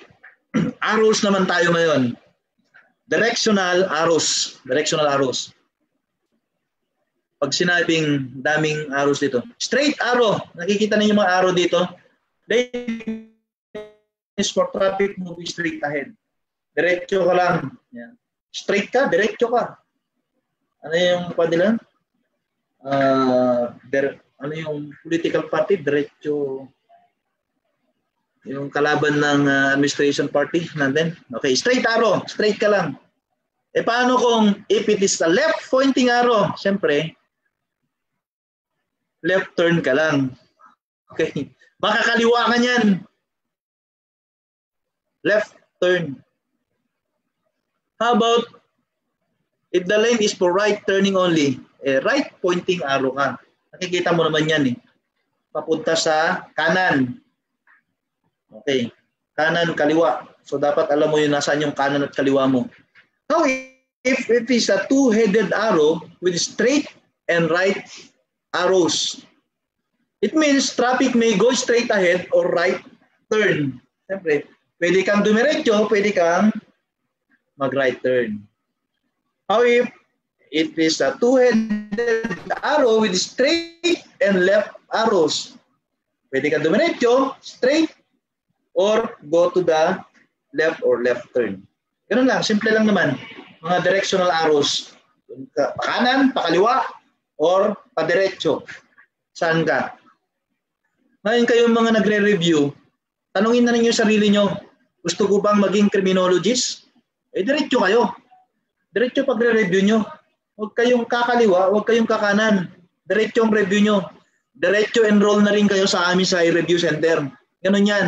Gusto mo bang maging criminologist? Ako ay magiging registered criminologist. Diretso enroll ako sa amin sa review center. Okay, enroll na kayo. Message na ninyo si Attorney J. Okay. Sir, magkano ba? May discount ba dyan? Maka-discount kayo. Malaking ibibigay na discount sa inyo lalo't kaibigan natin si Attorney J. Ferraro. Discounted yan. And just like for this, we give free lectures. Parang patikim lang to. Patikim sa inyo. This is the method we want to introduce to you. We will give you the edge of passing the board examination. Okay? The better edge. We will give you the better edge to pass the board examination. Sana, diretso ka ba? Oh, ang dami na tuwid na daan. Sa atin, diretso. Okay. So, directional arrows, we have 5 straight, left, pointing arrow, right, pointing arrow, two-headed arrow with right arrow or left arrow. Depende. Nasa atin naman na yan. Okay. Licensing system tayo. Dito sa ginawa kong presentation, I just picked yung mga important topics sa traffic management na maaaring lalabas sa board examination. Okay, sa licensing system tayo. Bakit mayroon tayong licensing system? The system of issuing license to any person who is qualified to fulfill the responsibilities required by the license. This is administered by the LTO under RA 4136 or yung Land Transportation Traffic Code of the Philippines. Okay. So, as we all know, hindi ka pwedeng basta-basta mag-drive ng sasakyan, okay, kung wala kang lisensya. At hindi ka rin basta-basta pwedeng kumuha ng lisensya kung hindi ka qualified. Qualification standard yan set forth by the law. Okay? So, yan ang licensing system natin. Ang nabibigay ng lisensya sa atin para mag-drive ay yung LTO. And we must remember that having a license is just a privilege granted by the government. It's not a matter of right. Sabi nga nila, having a license is not a matter of right. Ano kayo ba nun? Pag privilege, okay, at any time, pag nag-violate ka, pwedeng kunin yan. Hindi sa iyo yan, sa gobyerno yan. Pribilehiyo mo lang yan. Granted only as a privilege, but not as a matter of right. Kung right mo kasi yan, you can demand for it. Huwag niyo kunin yan. Sa akin yan eh. It's like, just like a property, na may property right ka. O yung buhay mo, karapatan kong mabuhay. Okay? Or sabihin mo, karapatan kong umibig. Huwag mong kunin sa akin ang karapatan na yan. So, as applied to driver's license, privilege lang yan. Privilege lang yan. It is not a matter of right. It is just a mere privilege. Tandaan niyo yan. Okay, what is that driver? Sino yung driver na yan? Pag sinabi kang driver, hindi ka basta-basta. Technically, pag sinabi kang driver, you must be a licensed operator of a vehicle. Lisensyado ka. Sabi nga nila, wala kang karapatan na magmaneho ng sasakyan kung hindi ka lisensyadong driver. Wala kang valid driver's license. Okay? Maraming klase ng driver's license. Mamaya, i-discuss natin. Okay. Driver's license is a privilege, okay, granted by the government. And if you do violate traffic rules and regulations, that privilege can be revoked or suspended. Pwedeng ma-revoke yung pribilehiyo mo or pwedeng masuspend. Okay. So let's go to the kinds of licenses. Alam na ninyo to. Meron tayong student permit. Okay? Allowed to drive only on the presence of duly licensed driver. Yung mga nag-aaral magmaneho, kailangan kumuha ka ng student permit mo. Okay? Then, habang nagmamaneho ka, dapat may katabi kang lisensyadong driver. Okay? How about yung non-professional driver's license? Yan yung pwede kang magmaneho ng mga private vehicles mo. O yung mga privately owned vehicles only. Hindi ka pwedeng magmaneho ng mga vehicles na pampasada or public conveyances tinatawag. Hindi ka pwedeng magmaneho ng taxi. Hindi ka pwedeng magmaneho ng jeep, ng bus. Dahil pag ginagamit mo na yung lisensya para to earn a living, kailangan mo ng professional driver's license. So, yan ang kaibahan ng non-professional saka professional. So, non-professional, privately owned vehicle, pwede mo i-drive. Pero pag professional, dapat may professional driver's license ka para makapagmaneho ka ng mga bihikulo na ginagamit sa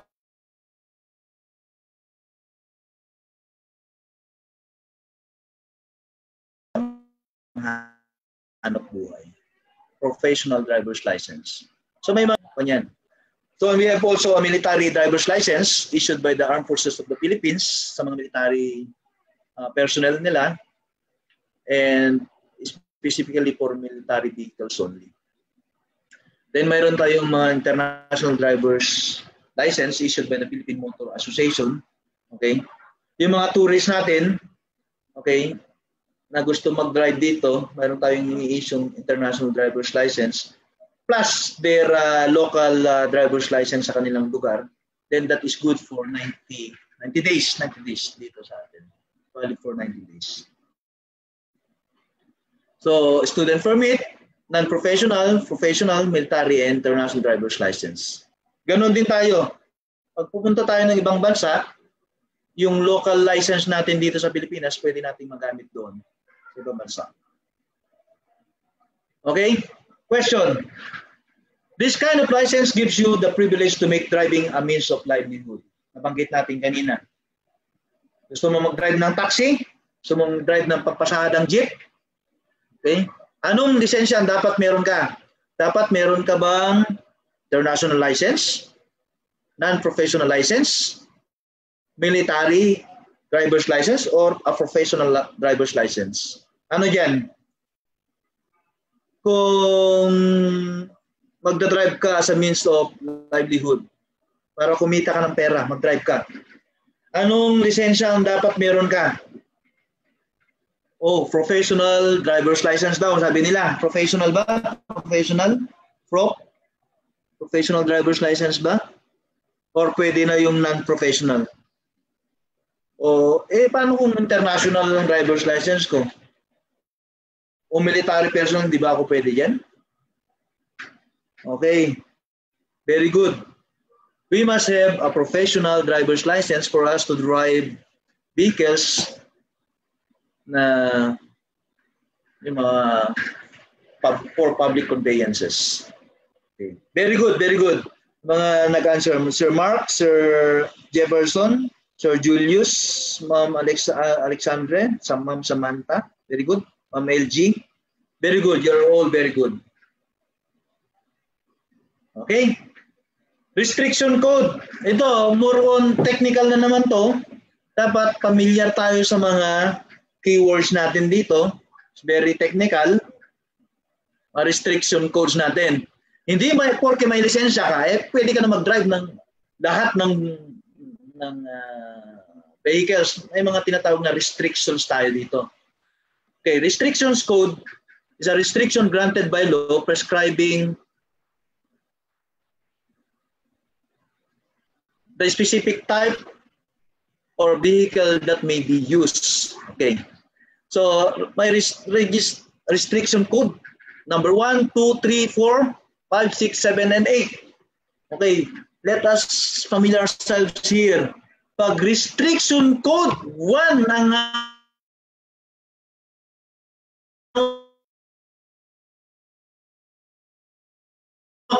mo, may driver's license ka. Ano nang pwede? Okay, riders ka lang. Motorized tricycle. Tricycle or motorcycle, RC code 1. Restriction code 1. Ay yung code 2. Okay, motor vehicles weighing not more than 4,500 kilograms.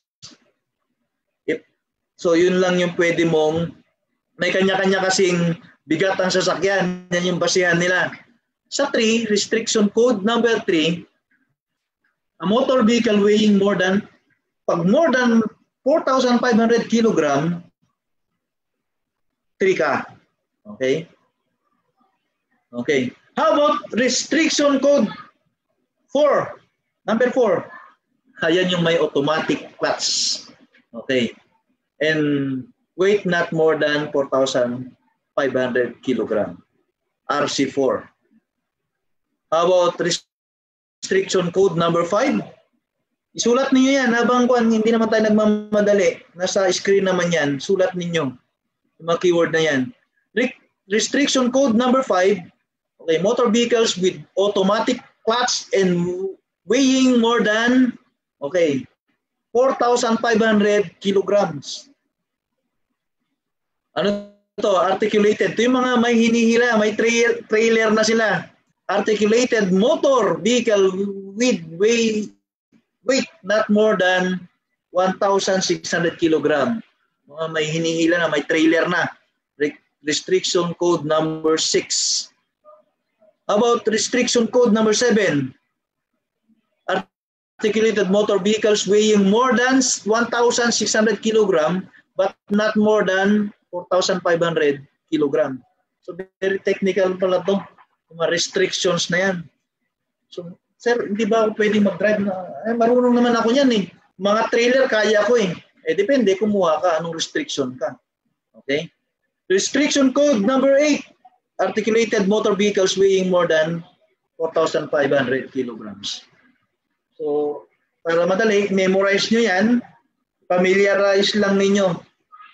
Okay. Pagka nagme-memorize kayo, you focus. Maglagay kayo ng parang mga palatandaan ninyo. Restriction code 1, motorcycle. 2, pataas ng pataas yan. So, pag not more than 4,500, 2 yan. Pag more than, 3 yan. Pero pag may automatic clutch, not more than 4,500, 4 yan. Yan, depende paano nyo yung style ninyo. So magsulat kayo. Habang nagre-review kayo, ang tip ko sa inyo, magsulat kayo. Bakit? Habang nagsusulat ka, okay, mas lalong natatanim sa isip mo yung sinusulat mo. Tandaan ninyo lagi, kahit nung estudyante pa tayo, habang sinusulat mo yan,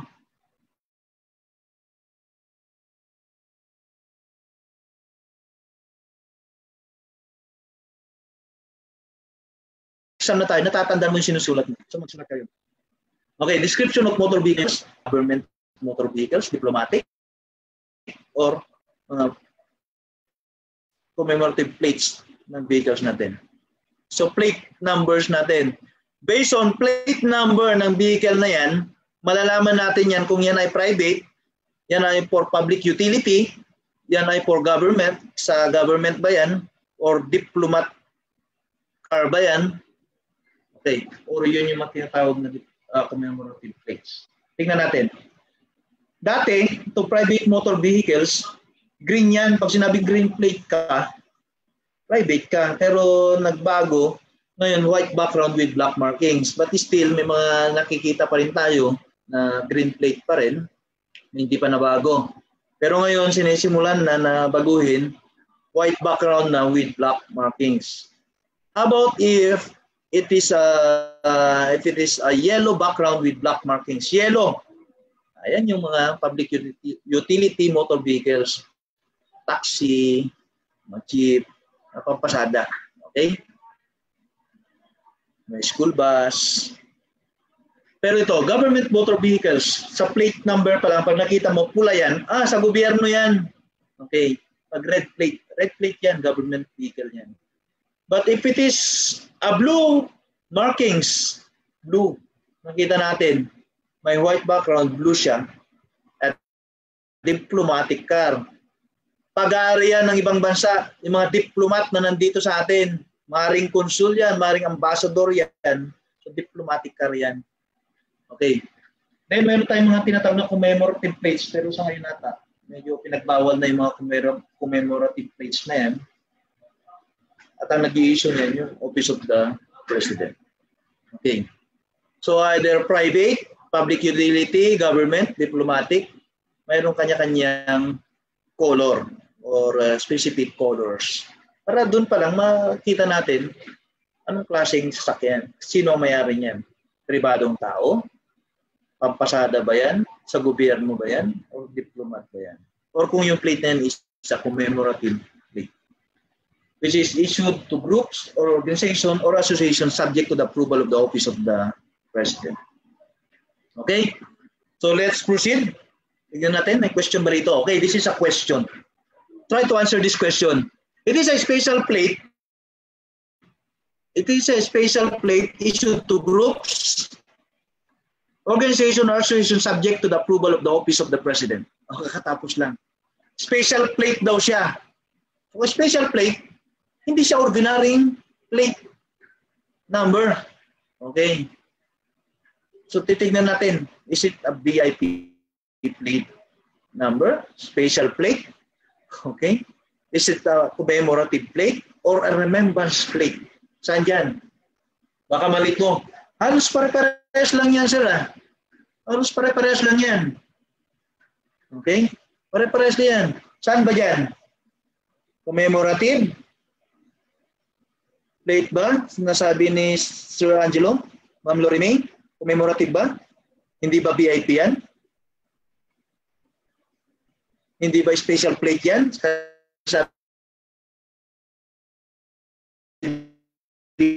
Dito special plate? Okay. The correct answer is it is a commemorative plates. Okay. Letter C. Letter C. Okay, marami na tayo na topic. Actually, traffic management sa criminology, it is a 6-month subject to, di ba? Pero we're trying to dissect it and present it in just an hour or at least 2 hours. Plus na yung mga question natin. Okay? So, are you learning? May mga natutunan ba tayo mga ka-amisay? Nasusundan ba ninyo yung lecture natin? Okay. Nasusundan po ba natin? Here we're trying to give you the best way to understand yung topic natin. Okay. For the classifications of vehicles, okay, either it is a private, for hire, government, diplomatic. Titignan natin. Motor vehicles not to be used for hire under any circumstances, that is a private. Hindi mo pwedeng pang pasada yan o para kumita ng pera. Okay? Kasi pag ginamit mo yung private vehicle mo, okay, ginamit mo na masada ka, pwede kang hulihin. Ano ka ngayon? Anong pwedeng ikaso sa inyo? Anong klaseng sasakyan ka? Ang sabi sa'yo, kolorum ka. Bakit? Wala kang prangkisa para gamitin yan para pampasada. Private yan eh. Okay? So, private motor vehicle. Hindi mo pwedeng gamitin for hire. How about yung mga vehicles for hire? Ito na yung mga mayroong tinatawag na prangkisa. Mayroon silang tinatawag na Certificate of Public Conveyances or Special Permit. Sino nag-i-issue niyan? Kung for hire. Yung sinabi natin kanina. Yung Land Transport and Franchising Regulatory Board or LTFRB. LTFRB. Okay? So kung for hire ka, dapat kumuha ka ng special permit from LTFRB. Napakasimple lang naman yan. Alam na natin yan. Okay. Kung government vehicle ka, meaning that vehicle is owned by the government or any of its political subdivisions, katulad ng mga DOCCs, yung mga local government units, okay? So, government-owned ka. Yan yung mga sinasabi natin kanina, red plates na vehicles. But if it is a diplomatic car, these cars or vehicles are owned by foreign governments. Hindi pag-aarian ng bansang Pilipinas, pag-aarian ng ibang bansa. Okay, but they are duly accredited by this, by our government. Okay, used in the official discharge of their duties. So ginagamit niya mga diplomatic car na yan. Okay, may question. Hindi ba pwede daw, halimbawa, nag-violate yung diplomatic car na yan? Pwede bang tikitan yan? Pwede yan. Dito sa airport, tinitikitan namin yan, diplomatic car. Okay? Hindi mo naman yung kung natitikitan mo, yung driver niya. Karamihan mga yan, yung mga driver, hindi naman immune yan from citation. Okay. So yung car, sa ibang bansa, pero yung driver, yung tikitan mo, siya nag-violate eh.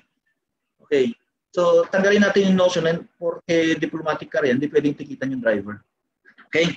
Eh, pati government vehicle natin, pag nag-violate yan, titikitan yan. Maraming kaming kasamahan na titikitan na rin. Marami na rin ibang government owned vehicles na nagda-drive, natikitan namin. Kasi nga, ang pinag-usapan dito, yung violation. Yung violation. Okay? So, hindi lang yung private or yung mga for-hire vehicles na titikitan. Lahat yan. Okay. Okay. So bakit ano ba yung mga batas? Bakit mayroon tayong tinatawag na pag may violation, kailang tikitan? Okay? Bakit may mga classifications ng sasakyan? Because we have a law. Tandaan niyo to.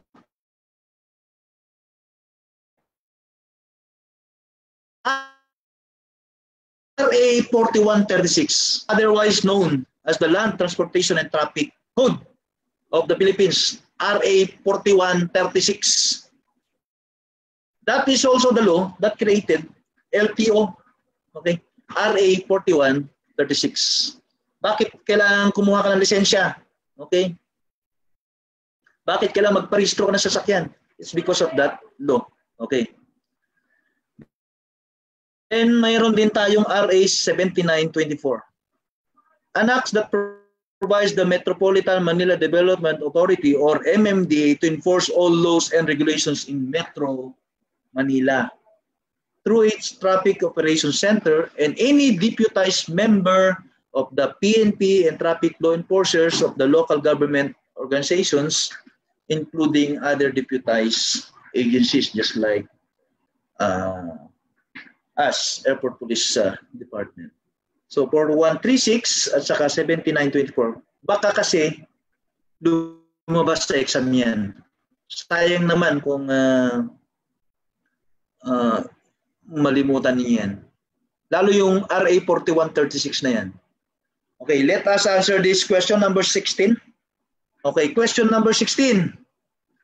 It is a motor vehicle owned by foreign governments. So, ang keyword natin dyan is foreign government or by their duly accredited diplomatic officers used in the official discharge of their duties. Owned by foreign governments, not by the Philippine government. Sino yan? Anong klaseng sasakyan? Is it a private vehicle? It is a for-hire vehicle? Is a government-owned vehicle? Or is it a diplomatic vehicle? Ano? Try to answer this. Try to answer this question. Sabi dito, a motor vehicle owned by a foreign government. Okay.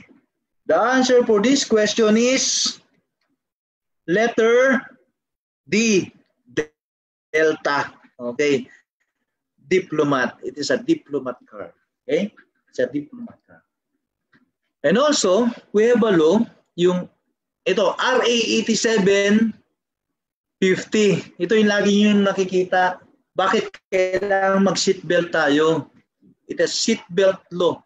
An act requiring the mandatory compliance by motorists, driver of public or private vehicles to use seatbelt devices, and requiring the vehicle manufacturer to install seatbelt devices on their manufactured vehicles. So seatbelt law ito.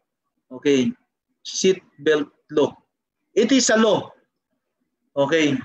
Why? This is for safety purposes. Habang nagdadrive ka, kailangan naka-seatbelt ka. Para pag bumangga ka man, at least yung impact ay mamitigate. So may batas tayo dyan. RA 8750. Then sa traffic environment natin, related, we have a law, yung Clean Air Act of 1999. Kaya nga may mga nag-check dyan ngayon, yung mga ASBO na tinatawag, yung mga hinuhuli nila yung mga nagbubuga ng maitim na usok, stambutyo. Yan yung RA 8749 or Clean Air Act of 1999. So itong mga laws na to, pwedeng lumabas yan. So take note of those laws. Okay? Take note of those laws. Ito na. Let us go to traffic law enforcement.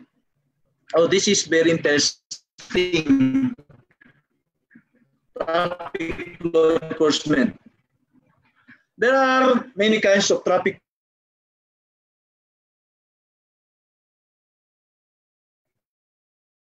enforcement action. Either traffic arrest, traffic sinasabi, either visual or verbal. Unahin natin yung traffic arrest. Sa atin, criminology graduate tayo, alam na natin ibig sabihin ng arrest. Kahit hindi na explain sa atin. Sabihin natin, arrest is the taking of a person into custody in order that he may be bound to answer for the commission of an offense. Yan yung definition niya sa ating criminal procedure. But as applied to traffic enforcement, traffic arrest is the enforcement action which consists of taking a person into custody for the purpose of holding or detaining him to answer a charge of law violation before a court. Okay. Alam ba ninyo na pag nag-drive ka ng vehicle na hindi mo dala ang iyong lisensya, wala kang license, pwede kang arrestuin at ipa-inquest via warrantless arrest. Dahil yan sa RA 4136. It is not just a mere administrative violation yung sa driver's license na yan. Pag nahuli ka, pwede kang i-inquest. Ibig sabihin ng inquest, pwede kang arrestuhin without the benefit of a warrant of arrest at pwede kang ikulong because of that mere violation na hindi ka nagdala ng driver's license while driving. Okay? So that is arrest. You are taking custody of a person for violation of any traffic rules and regulation or whatsoever. How about traffic citation? Ito yung pag nagda-drive ka, ito yung natatakot tayo. Pag nakakita ka ng LTO, nakakita ka ng MMDA, mga HPG yan, medyo parating ka pa lang. Uy, may traffic enforcer. Uy, may traffic officer. Okay. Made of having violator without physical arrest. Ano ibig sabihin yan? Yan yung titikitan ka. Okay. Mamaya malalaman natin ano yung iba't ibang panikit. Yung mga TBR, TOP. Okay. Mamaya malalaman natin ano yung mga panikit na ini-issue ng LTO, ng MMDA, ng mga local government traffic enforcers natin. Okay. Ito question natin para bumalik yung memory natin dun sa huli. Okay. If a vehicle is not used for hire, it is said to be. What does that mean? If a vehicle is not used for hire, hindi naman siya ginagamit for hire. Anong tawag mo sa vehicle na yan? Anong tawag sa vehicle na yan? Say, try to answer. O may sumagot na, private ba? Hindi naman siya for hire. Private? Sabi ni Ma'am Lorraine May. Saka si Don Rex. Okay, Rex. O, alam na natin, private. If it is not for hire, then it is private. So kung alam mo lang if it is private, hanapin mo sa choices, asan yung private? Okay. So disregard mo na itong tatlo. Sa A, B, and C. Punta ka na doon dahil alam mo na. Much more doon sa letter C. For hire eh. Sabi na nga niya sa question, not used for hire. So disregarded na yan. So letter D. The answer is letter D. The answer is letter D. Okay. Answer is letter D. Okay. Another question. A kind of enforcement action which consists of taking a person into custody. Andun na yung keyword. Taking a person into custody. What kind of enforcement action yan? Is it, yun nga, traffic arrest? Or yung isa, traffic citation? Or warning? Diyan pa lang, mayroon na tayong keyword. Kahit hindi mo nga tapusin basahin yung question, alam mo na. A kind of enforcement action which consists of taking a person into custody for the purpose of holding or detaining him. To answer, oh, grabe naman yan. Napakahaba. Wag na. Sa keyword na ako. Anong keyword yan? Taking a person into custody. What's the purpose? For holding or detaining him. For what? To answer a charge of law violation before a court. As applied to traffic, maaaring traffic violation yan. Nakabangga ka. Namatay yung nabangga mo. Nahuli ka. Okay. Then, you are being taken to custody as a matter of what? Sabi natin, arrest. Arrest, sir. Arrest yan. Sabi nga sa criminal procedure, arrest is the taking of a person into custody in order that he may be bound to answer for the commission of an offense. Asan ba yung traffic arrest dyan? Letter C. Nandito na. Letter C. Daming, very good. Letter C. Tama ba? Letter C? Hindi ba tayo nagkakamali? Yes, it's letter C. Letter C. Napakadali. Parang ang question na yan, bonus question na yan. Para sa ating mga criminology graduate, bonus na yan.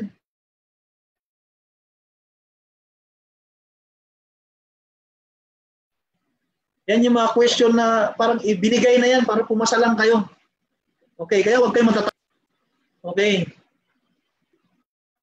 Dalawa lang naman ang klase ng question sa board. Mahirap at saka madali. Alam mo at hindi mo alam. Okay. O sa alam mo, dapat mag-review ka para huwag mo sisihin yung sarili mo.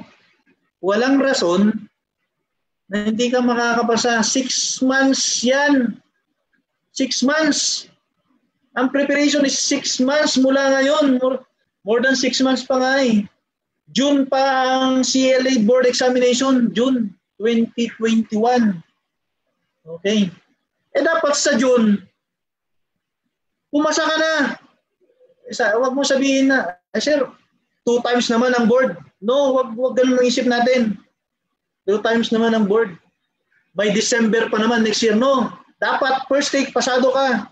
Basta mag-enroll ka sa Amisai Review Center. Para for sure, pumasa ka. Okay? Okay. Another question. An act requiring the mandatory compliance by motorists of public or private vehicles to use seatbelt devices. So batas ang tinatanong dito. And requiring the vehicle manufacturer to install seatbelt devices on their manufactured vehicles. So ito na yung seatbelt mo, sir. Ito yung seatbelt mo. Pero nalimutan ko yan. Ano ba yan? Ayan yung mga objective question na tinatawag. Ibig sabihin, it is not a subjective question. Dapat alam mo mismo yan. Hindi yan yung kaya mong mag-eliminate. Hindi. Dapat alam mo yan. Ano yan? RA what? Anong RA yan? Kung sabi nila, 8750, sir. Very good. Alam nila. Wala pang choices. Alam mo na, RA 8750. Huwag. Kasi baka balibalik ta rin yan. It's 750, 8570. Lilituhin kayo. But kung alam mo yan, alam ko yan, 8750 yan. Hanapin mo na ngayon sa choices. Asan yung 8750 dyan? Okay. Let us try to use yung elimination process. Letter A, RA 4136. Ay, hindi yan. Yan yung nag-create sa LTO. Yan yung traffic code. Hindi yan. Yan ba yung 7924? Ano daw, hindi mo alam. Ay, hindi ko alam yan. Pero ito, RA 8750, parang yan ah. Ito yun. So, RA 8750. Bilugan mo agad yung letter C. At siguraduhin mo na yung binibilugan mo, yung question number 19 dun sa answer sheet mo, siguraduhin mo na question number 19. Bakit? May mga nag-board exam na yung question, alam nila yung sagot, pero dun sa answer sheet, mali. Nasa question number 20 yung binibilugan nila or number 18 o ibang question. Maaring tama ka para sa'yo, pero mali ka dun sa answer sheet mo. Kaya isang technique dyan, siguraduhin mo na yung 19, question number 19 is yung ina-answer mo sa answer sheet, yun. Kung letter C ka, siguraduhin mo 19. 19 yan. Okay. RA 8750. Okay, that's it. RA 8750. Yung seat belt law natin. Okay. Letter C. Letter C. O, ito na. Citation. Sir, ano yung sabi mo, other than arrest, meron tayong traffic citation. May iba't ibang klase ng panikit. Ito to yan. Mayroong panikit ang LTO, mayroong panikit ang MMDA, may panikit ang mga local government units natin. Okay? Para hindi kayo malito pag LTO, okay, TOP ang panikit nila o temporary operators permit, isulat na ninyo yan. Okay. Validity niyan is 72 hours. Okay. And that is being used as a temporary license para makapag-drive ka. Saan? Sa entire Philippines pag ang ginamit sa iyo is TOP. Yung panikit ng LTO. Okay. Kaya dito sa Airport Police Department, ang panikit namin dito, iba-iba. May TOP, may OBR. Okay. Pamimiliin ka. Anong gusto mo? LTO or dito lang sa Pasay? Ayun. Sir, Pasay na lang. Sir, ayun, bahala ka. Okay. So, TOP ang tawag doon. Panikit na LTO, TOP. Used in the enforcement of traffic management measures by the OTR and other special laws by the LTO. TOP yan. Yung panikit ng MMDA ay yung tinatawag na TVR, Traffic Violations Receipt. Oh, paano yan? Traffic Violation Receipt, MMDA yan. TVR ang tawag sa panikit nila. Okay. Ganon din, 72 hours, pag natikitan ka, and you can use that as your temporary driver's permit while within the Metro Manila or Metropolitan Manila. Eh paano kung yung mga municipal or city units natin, mga local government units natin, ano yung klase ng panikit nila? Tawag na gamit nila is OVR. OVR, Ordinance Violations Receipt. Okay? So, validity niyan is 5 days. Unlike dun sa naunang dalawa is 72 hours same. Okay. Sa OVR is 5 days ang validity. Eh, kailangan kunin mo na. Punta ka kung sino nakahuli sa'yo. Kung nahuli ka dyan sa Bacoor, doon ka sa City of Bacoor. Nahuli ka sa Pasay, kunin mo yung lisensya mo sa Pasay.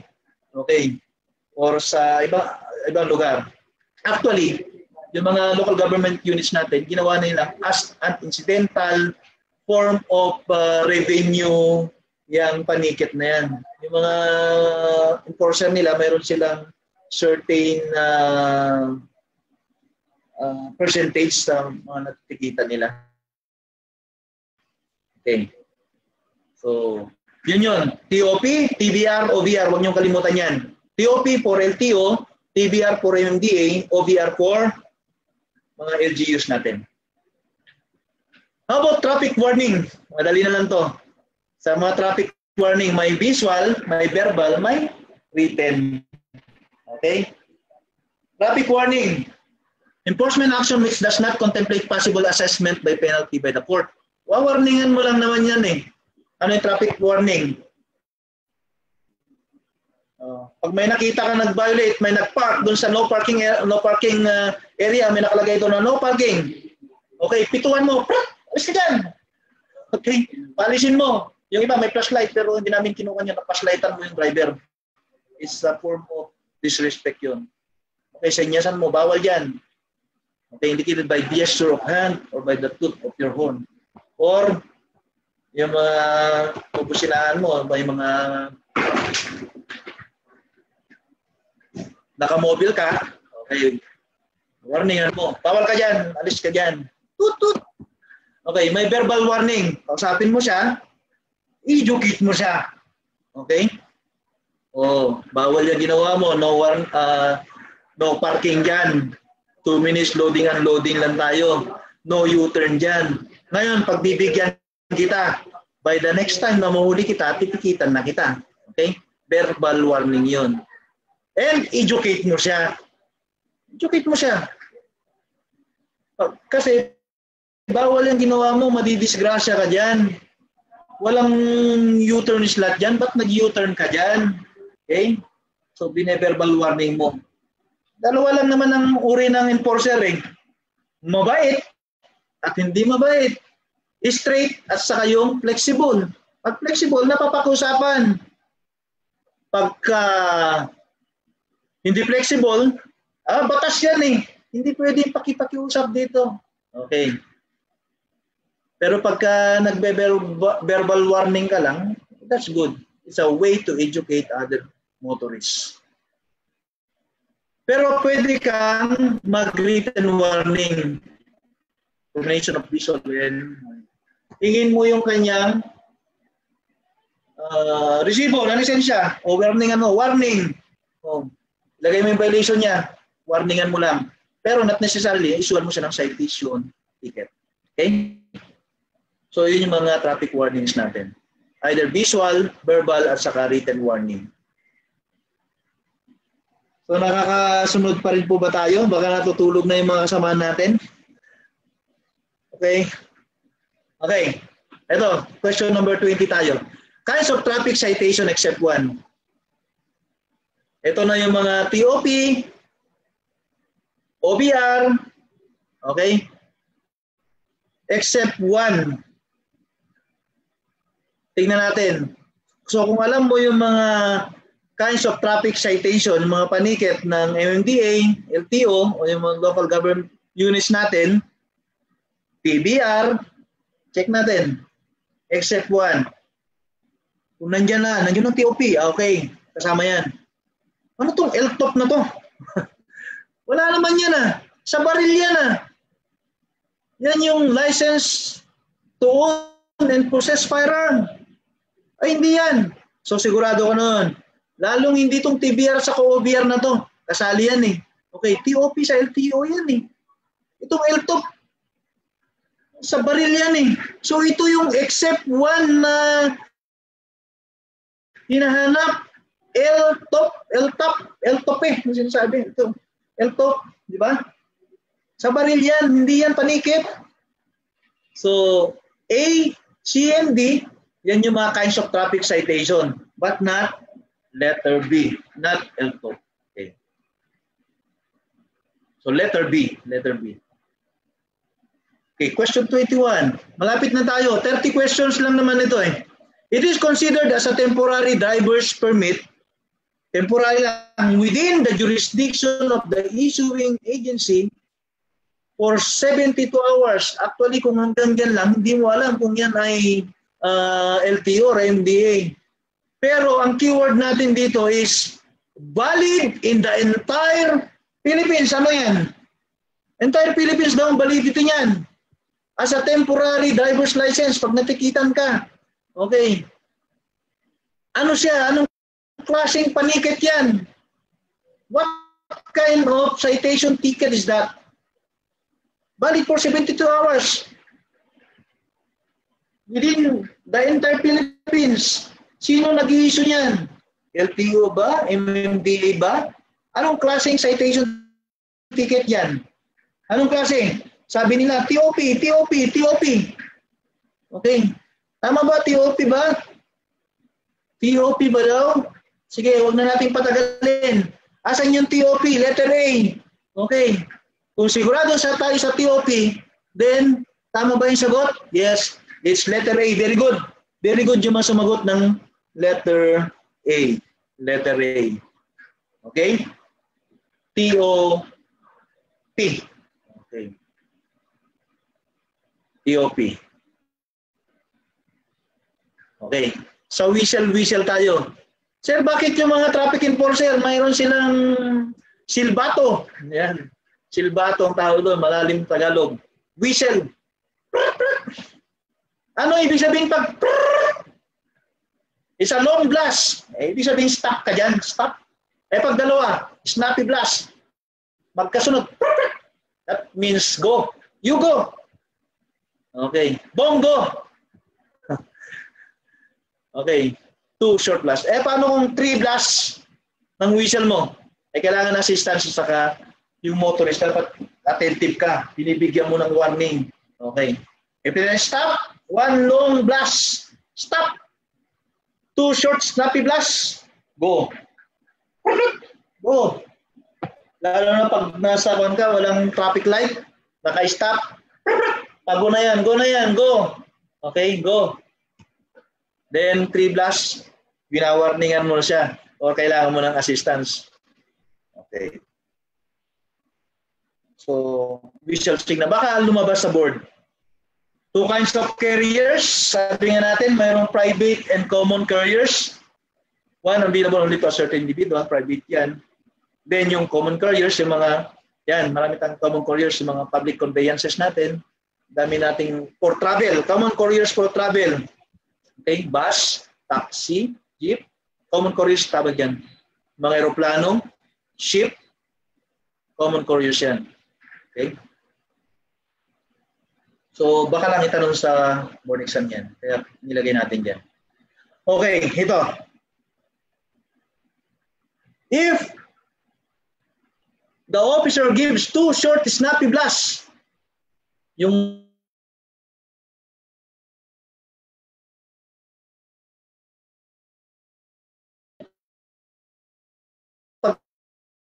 pagpito niya, 2. What does that mean? Ano ibig sabihin? 2 snappy short, ano, stop ka ba? O warningan ka ba? Umalis ka na o ano? That means what? Or kailangan mo nang mag-go? Kailangan mo na bang mag-go? Sabi natin, baka dali lang naman yan. Go yan, sir. Hanapin natin nasa ng go. Is it stop, wait, or huminto ka, pull over, or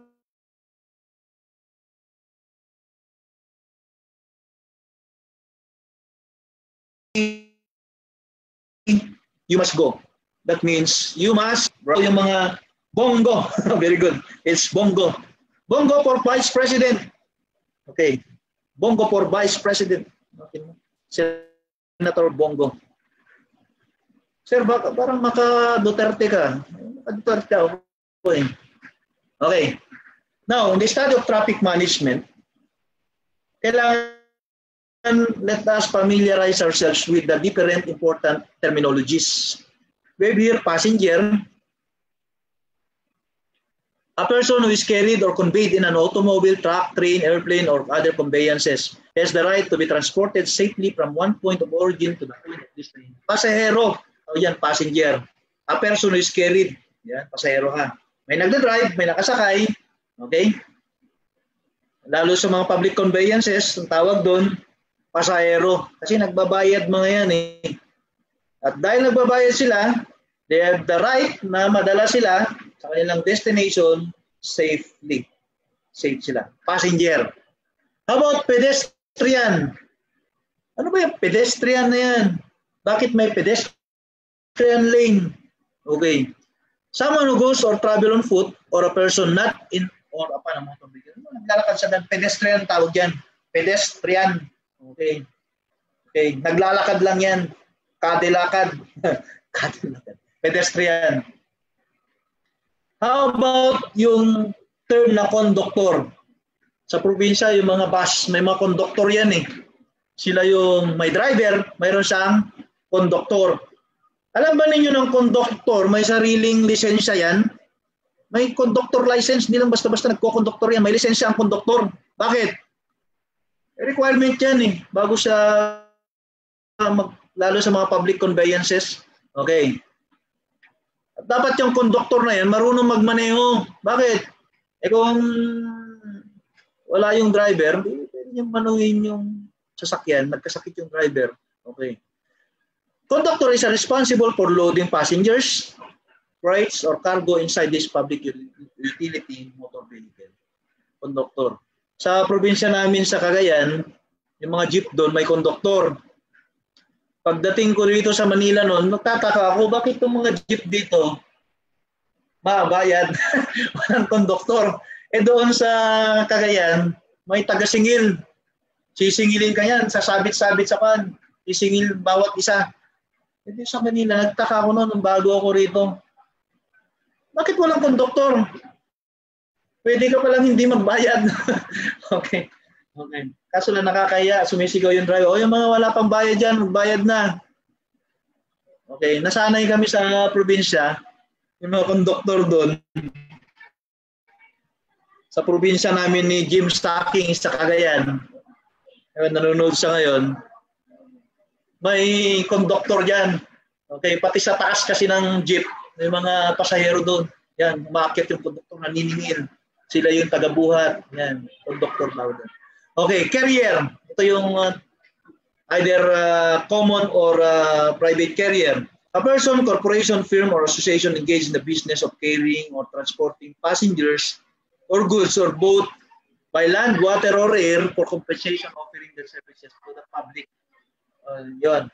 So, yung mga tinatawag na common carriers yan. Carrier. Okay. Air carrier. Yan. Yung mga common carriers natin. Either by sea, by air, or by land. Okay? Then, motor vehicle. Alam na natin to.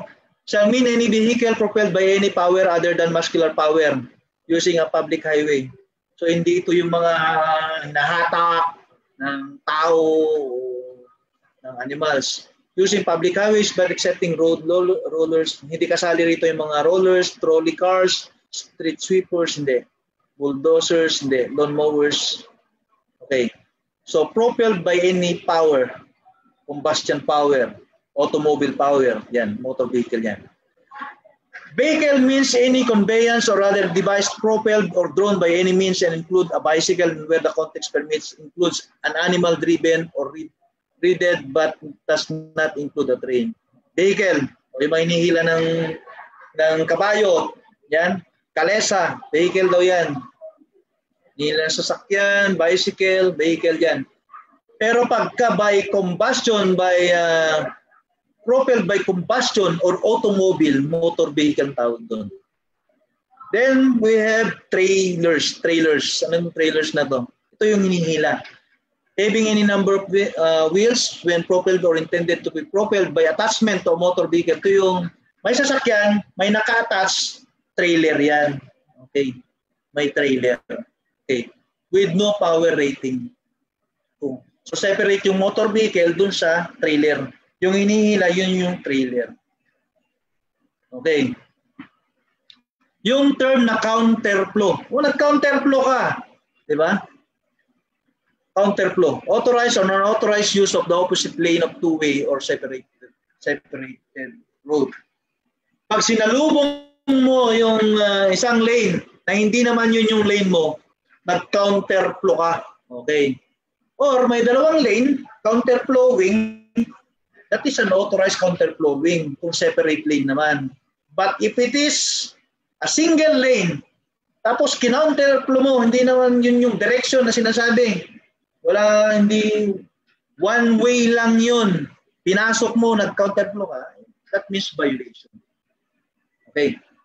Ngayon, how about the term motorcycle? A vehicle that has a saddle for the rider, motorcycle, and is designed to have not more than 3 wheels. Motorcycle. Pagka may 3 wheels na yan, tricycle na yun. Okay, tricycle. So, motorcycle, 2-wheel, motorcycle. Okay. Park, okay, means standing of a vehicle whether occupied or not except for the temporary purpose of and while actually engaged in the loading or unloading passenger. Okay. Park lang. Pero ang kaibahan ng term na park sa parking, pag sinabing nakaparking ka na, turn off na yung engine mo, patay yung makina mo. Okay? An act by which the driver temporarily leaves a vehicle. Iniwan niya unattended at the roadside or any space designated specifically for the purpose with its engine turned off. Yun yung keyword, turn off, for any given length of time. Nagparking ka na. Pero kung nakapark ka lang, not necessarily nakaparking ka. Okay. Rotonda, runabout. Yan, mayroon tayo dito sa Pasay, rotonda. Paikot. Okay? Okay. Then, sidewalk. Yung dinadaanan ng mga tao. Dapat ang sidewalk ay para sa tao. Yan. Pero kung minsan, inuukupan ng mga vendor natin. Yan ang kiniklear ng mga MMDA. Okay? Portion of the highway other than the roadway set apart by curbs, barrier, or other markings for pedestrian travel. Dapat dyan dumadaan yung mga pedestrian. Daanan ng tao yan. Sidewalk. Okay. Yung nga lang, ginawa ng benda. Kaya ngayon, kudos to sa mga implementing agencies natin, nakiklear na yung mga sidewalks natin. Ibinalik na natin yung mga sidewalks sa tao. Okay. May mga traffic units. Ano ba yung tinatawag na traffic units? Element of traffic, this includes pedestrian and vehicles. Ito yung mga units, either pedestrian or vehicles, na dumadaan sa mga traffic ways natin. So, traffic units yan. Traffic ways. All highways are traffic ways. Mga daanan, kalsada, kakalsadahan, it also includes some areas on private property, traffic ways. Okay? Sa traffic investigation, we have a so-called skid mark. Pag nagpreno yung sasakyan, halimbawa, mabilis yung takbo niya, bigla siya nag-apply ng brake, okay?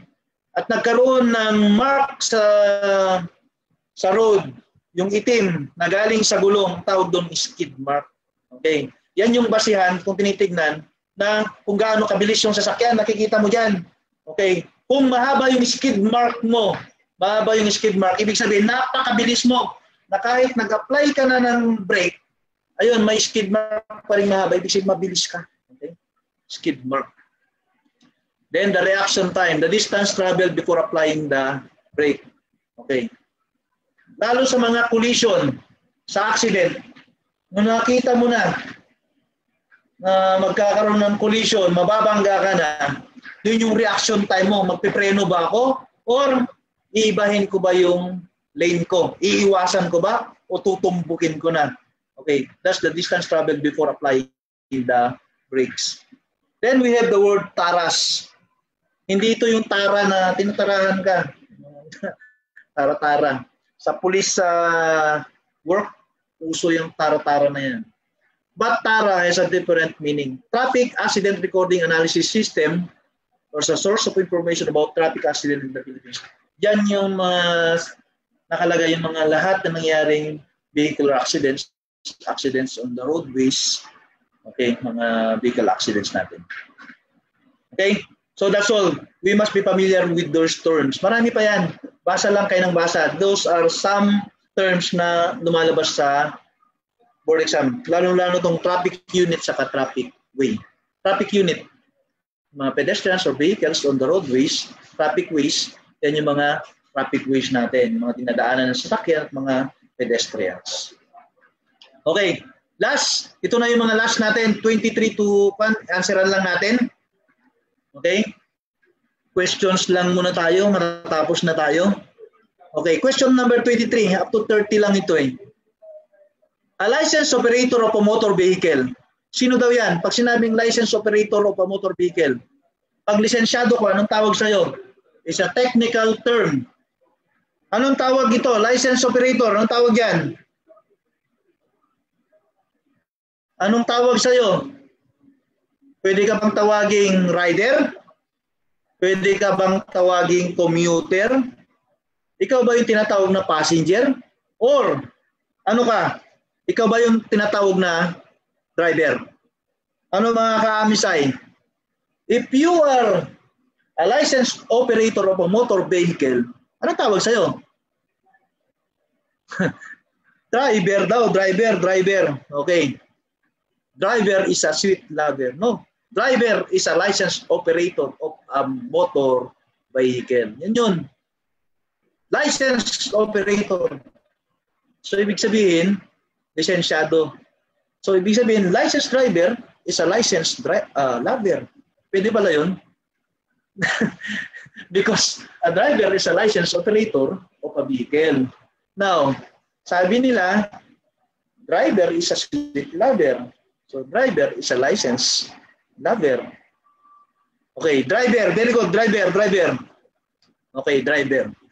It's not rider because a rider is a driver. Pero yung rider, more on sa mga motorcycle. Commuter. Yun naman, nagko-commute. Okay? Nagko-commute yung mga sumasakay sa mga pampasahero natin. Commuter tawag doon. Pero pag passenger, either you are a commuter, a public commuter, or a private commuter. Okay. Letter D. The holder of this kind of license is allowed to drive his vehicle or any privately owned vehicle only. Ang pwede lang mo lang i-drive. I-private. O yung sarili mo. Anong klaseng driver yan? Anong klaseng license holder yan? Anong klaseng lisensya? Ang hawak niya. Okay. Anong klase? Ano siya? Anong klase siya? Na license holder? Is he a professional license holder? A non-professional license holder? A military license holder? International license holder. You choose. Sabi niya, private lang, sir. Ang pwede niyang i-drive. Yung sarili niya sasakyan or mga privately owned na vehicle. Ano ka? Oh, non-pro daw, non-pro. Tama.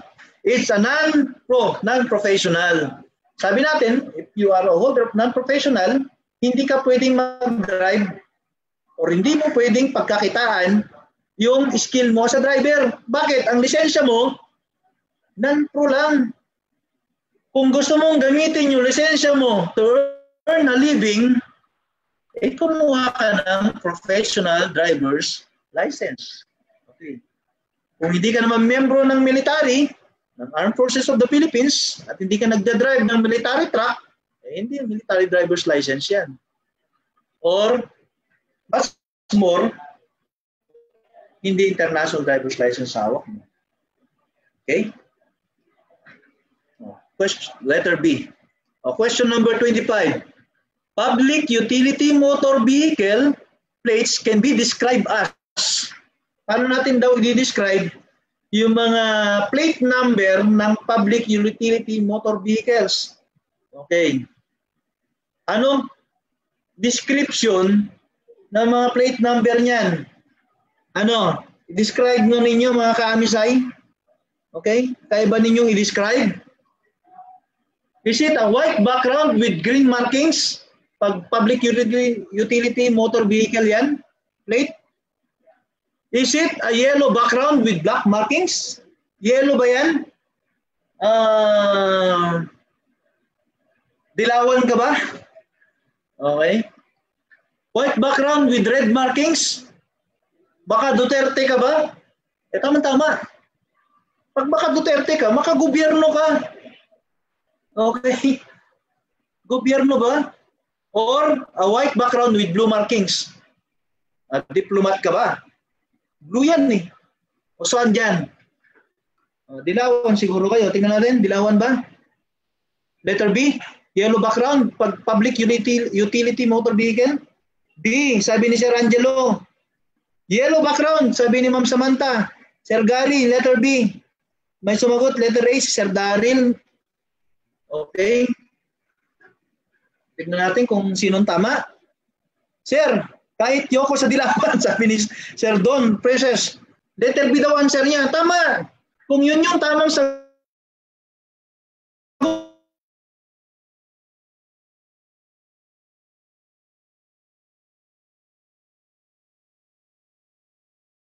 para sa board exam, kahit ayaw mo sa dilawan, dilawan ka. Yun ang tamang sagot. Hindi porke hindi ka dilawan ka, ay hindi ka dilawan, ayaw mo sa dilawan. Yellow yan. Kaya nakikita natin, yellow. Okay. Letter B. Okay, last. 4 questions. 4 na lang ito mga kaamisay. Magpapahinga na tayo. 4 na lang. He has the right to be transported safely from one point of origin to the point of destination. May karapatan daw siya na dapat dalhin mo ako from my point of origin to the point of destination. Na safe. Ano ka? Anong tawag natin sa kanya? Sa term yan. Sino siya? Sino tong tao na to? Anong klase siya? Sige, sagutin nga ninyo. May sumagot. Passenger. Very good. Tignan natin nasaan ang passenger. Letter C. Pero ang pagpipilian, pedestrian. Medyo pagka hindi ka nag-review, pedestrian nata to. Traveler? Pwede rin traveler. Nagta-travel siya eh. Di ba? Backrider? Pwede rin. Dapat madala mo rin yung backride mo dun sa na safe. Pero ang tamang term dyan is passenger. Pasahero. Letter C. Okay, letter C. Okay, ito na. Malapit na tayong matapos. Ibuhos na ninyo. Tapusin na ninyo to. Baka isa rito ang lalabas sa board exam. If the plate has a white background with blue markings, blue ang markings naman, then it is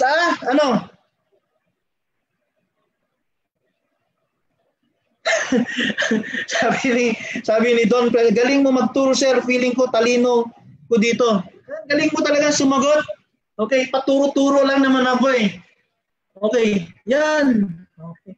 Okay. 27. If the plate has a white background with a blue marking, so dapat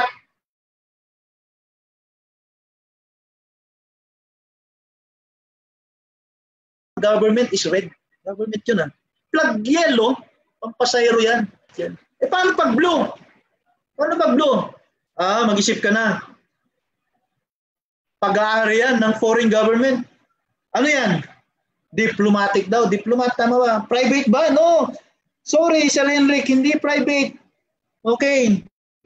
Diplomatic ba? Diplomatic? Diplomatic? Okay. Hanapin natin asan diplomatic. Ayun, letter B. Diplomatic vehicle. Bakit? Yan ang sagot. Letter B. Yung government is red. Yung private motor vehicle, white background or green, hindi pa nagpapalit. Yung public utility motor vehicle, okay, yun yung yellow. Okay, yellow yan. Okay, and the correct answer is letter B. Very good. Diplomatic. Diplomatic. Sorry, Sir Henrik. Better luck next time. Not private.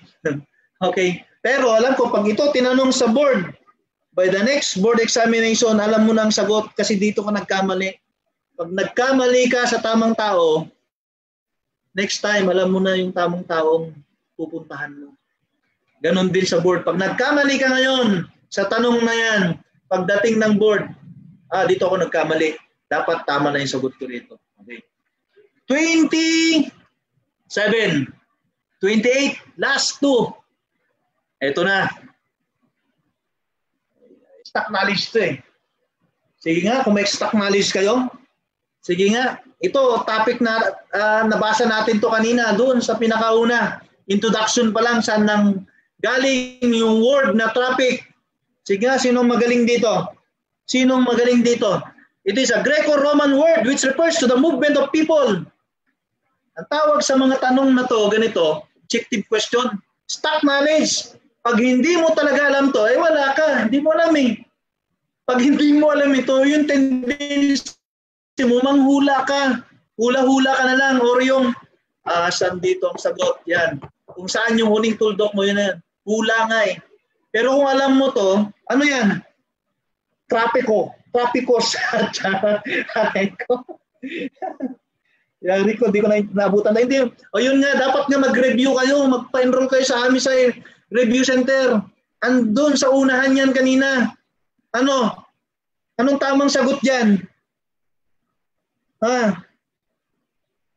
Traprigra. Trapiko.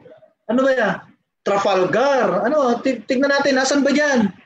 Trafikel. Trafiko. Tignan natin. Trafriga. Trafalgar. Asan dyan? Trafiko. Bakit?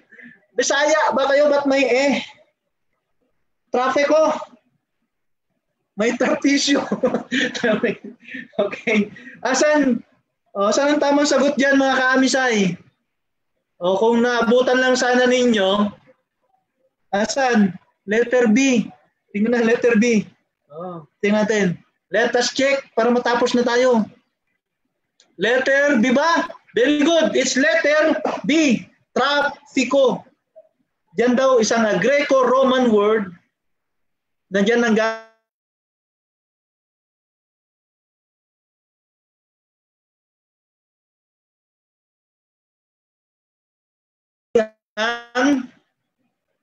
the word traffic, yan ang galing yung word. Napakasimple nito. Kaya dapat tapusin nyo yung exam. Okay, huwag kayo maabutan ng oras. Okay, pag nabutan kayo ng oras, sabi, pass your paper. Finish or not finish. Sayang. Kahit napakasimpleng sagot sana. Okay? Sayang yung makukuha mo dito pag hindi whistle signals for stop. O ilan daw yan? Ilan daw yung stop? Stop! Yan. Sabi ni Duterte, stop! I hate drugs. One blast ba? Ilang blast ba yan? Mahaba. Pero ilan? Ilang mahaba? Okay, ilan mahaba? Okay. 4 short whistle ba? 3 long whistles, 2 short whistles, or 1 long whistle? 1 long blast? Saan? Saan dyan? Very good. Sir Namsug. Jonar Guzman. Anong tama sagot? Okay, very good. Letter D. 1 long whistle. Ang haba ng natin Tama, alas 10 na. Yan ang review. Okay, medyo inaantok na tayo. And the last is, ito na, pinakauli. Todo na ninyo to, papahinga na tayo. This includes all highways, traffic ways, and it also includes some areas on private property. Anong tawag dyan? Highways, traffic ways, ano yan? Anong tawag nyo dyan? Sige nga. Includes all highways. Anong tawag dyan? Sige nga. Ano, mga kaamisay? Ano to? Ano tong term na to? Wala na. Wala na sumasagot. Tulog na ba kayo? Pag patulog-tulog kayo, hindi kayo magiging criminologist. Dapat, yung last question na to, dapat alam nyo to. Ano to? Ha? Okay. The choices for this last question are, kakamali na tayo, traffic elements, traffic units, traffic way, road. Okay? Traffic area. Oh, very good. Si Sir Jefferson. Sabi niya, Sir, traffic unit yan. May sumagot na road. Okay. Alam nyo, this is now your road to success. Pag-enroll kayo sa Amisay. Dahil dito kahit pagbibigyan namin kayo ng tamang review. Okay? We will guide you. We will give you the edge to pass the board examination. Okay. Magiging, yung dream nyo na magiging registered criminologist, matutupad nyo yan. Ang sarap maging registered criminologist, talagay mo sa pangalan mo. Katulad ng kaibigan ko, ang hilig niya maglagay. Okay. R-cream. Sarap ilagay. R-cream. Ice cream. R-cream. Pero dapat, pumasa muna kayo sa board. Okay. Letter B daw, traffic unit. Ang daming letter B, letter C, kukontrahan. Ano ba? Traffic unit ba o traffic way? Or traffic area or traffic element? Ito yung question na halos, pag hindi ka, halos pare-parehas, halos tama lahat. Pero, isa lang dyan ang tama. At ang tamang review center, yung Amisay. Review center. Mag-enroll na kayo. Okay. Alamin na ba natin ang tamang sagot? Kami ba yung tamang tao na magre-review sa inyo? Mag-enroll na kayo. Okay? Ang tamang sagot ay traffic. Traffic way ba? Tama ba yan? Ha? Traffic way? Si talaga sir, sabi niya. Si Don. Traffic way ba? This includes all highways are traffic ways, and it also includes some areas on private. Yes, it's a review center is the way, the truth, and the life. Okay, mag-review na kayo dito sa art. Ito ang bibigay. So, mag-enroll ba kayo? It is a traffic way. Amisay Review Center is the way, the truth, and the means for you to pass the board examination. My name is Airport Police Lieutenant Jesus Dukusin. Swerte ninyo rito. Kung dito kayo mag-enroll, may Jesus kayo. Kay Jesus. Ibibigay niya sa inyo kung ano yung hinihiling nyo. Okay? Sabi ko nga kanina, sa pagre-review, magdasal kayo. You just pray. Hindi naman yung pray na lang yung gagawin nyo. Wala nang review. No. Mas maganda, kahit isang pray lang yan, basta maraming review. At ang tamang review center ay ang Amisay Review Center. Okay? Online. Kung walang Amisay dyan, online review center. Online ito. Online. Tanong lang kayo kay Attorney J. Ferraro. Online po ito. Kay Daryl, driver yon. Tama sagot. Kay Daryl. Okay. So, So next time, magkita-kita ulit tayo. So ang hawak ko rito as a reviewer ay yung CDI, either sa criminal investigation, at saka sa sa traffic management investigation. Maaaring next time, traffic investigation tayo. Ngayon, itong traffic management muna tayo. And sa mga nanonood, pwede ba ninyo akong i-follow sa aking YouTube channel? May maliit akong YouTube channel. Nagre-review ako doon, nagdi-discuss. Doon ko nilalagay yung parang mga buhay ng isang criminologist sa aking trabaho. May mga videos tayo doon, lecture videos. Yung Criminology Students Corner. I-search nyo sa YouTube. Meron akong maliit na channel, more or less 2,000 subscribers. Baka sa tulong ninyo maging 2,000 na. Please, subscribe ninyo ako. Marami tayong matututunan doon. Nagdi-discuss ako about laws. Okay, graduate din kasi ako ng Bachelor of Laws, aside from my being a criminologist.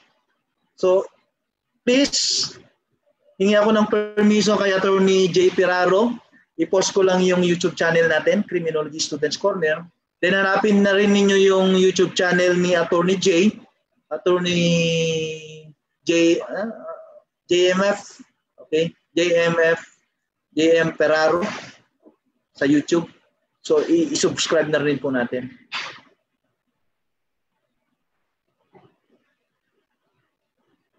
Okay? So that's all, mga kamisay. Thank you so much. See you next time. So good evening and be safe always. God bless you all. Thank you so much. Thank you so much. Okay? Darin, tapos na. Paano i-ikwan to? Ha? Saan? Okay. Balik tayo, sir. Please like and share. Stop share. Yun.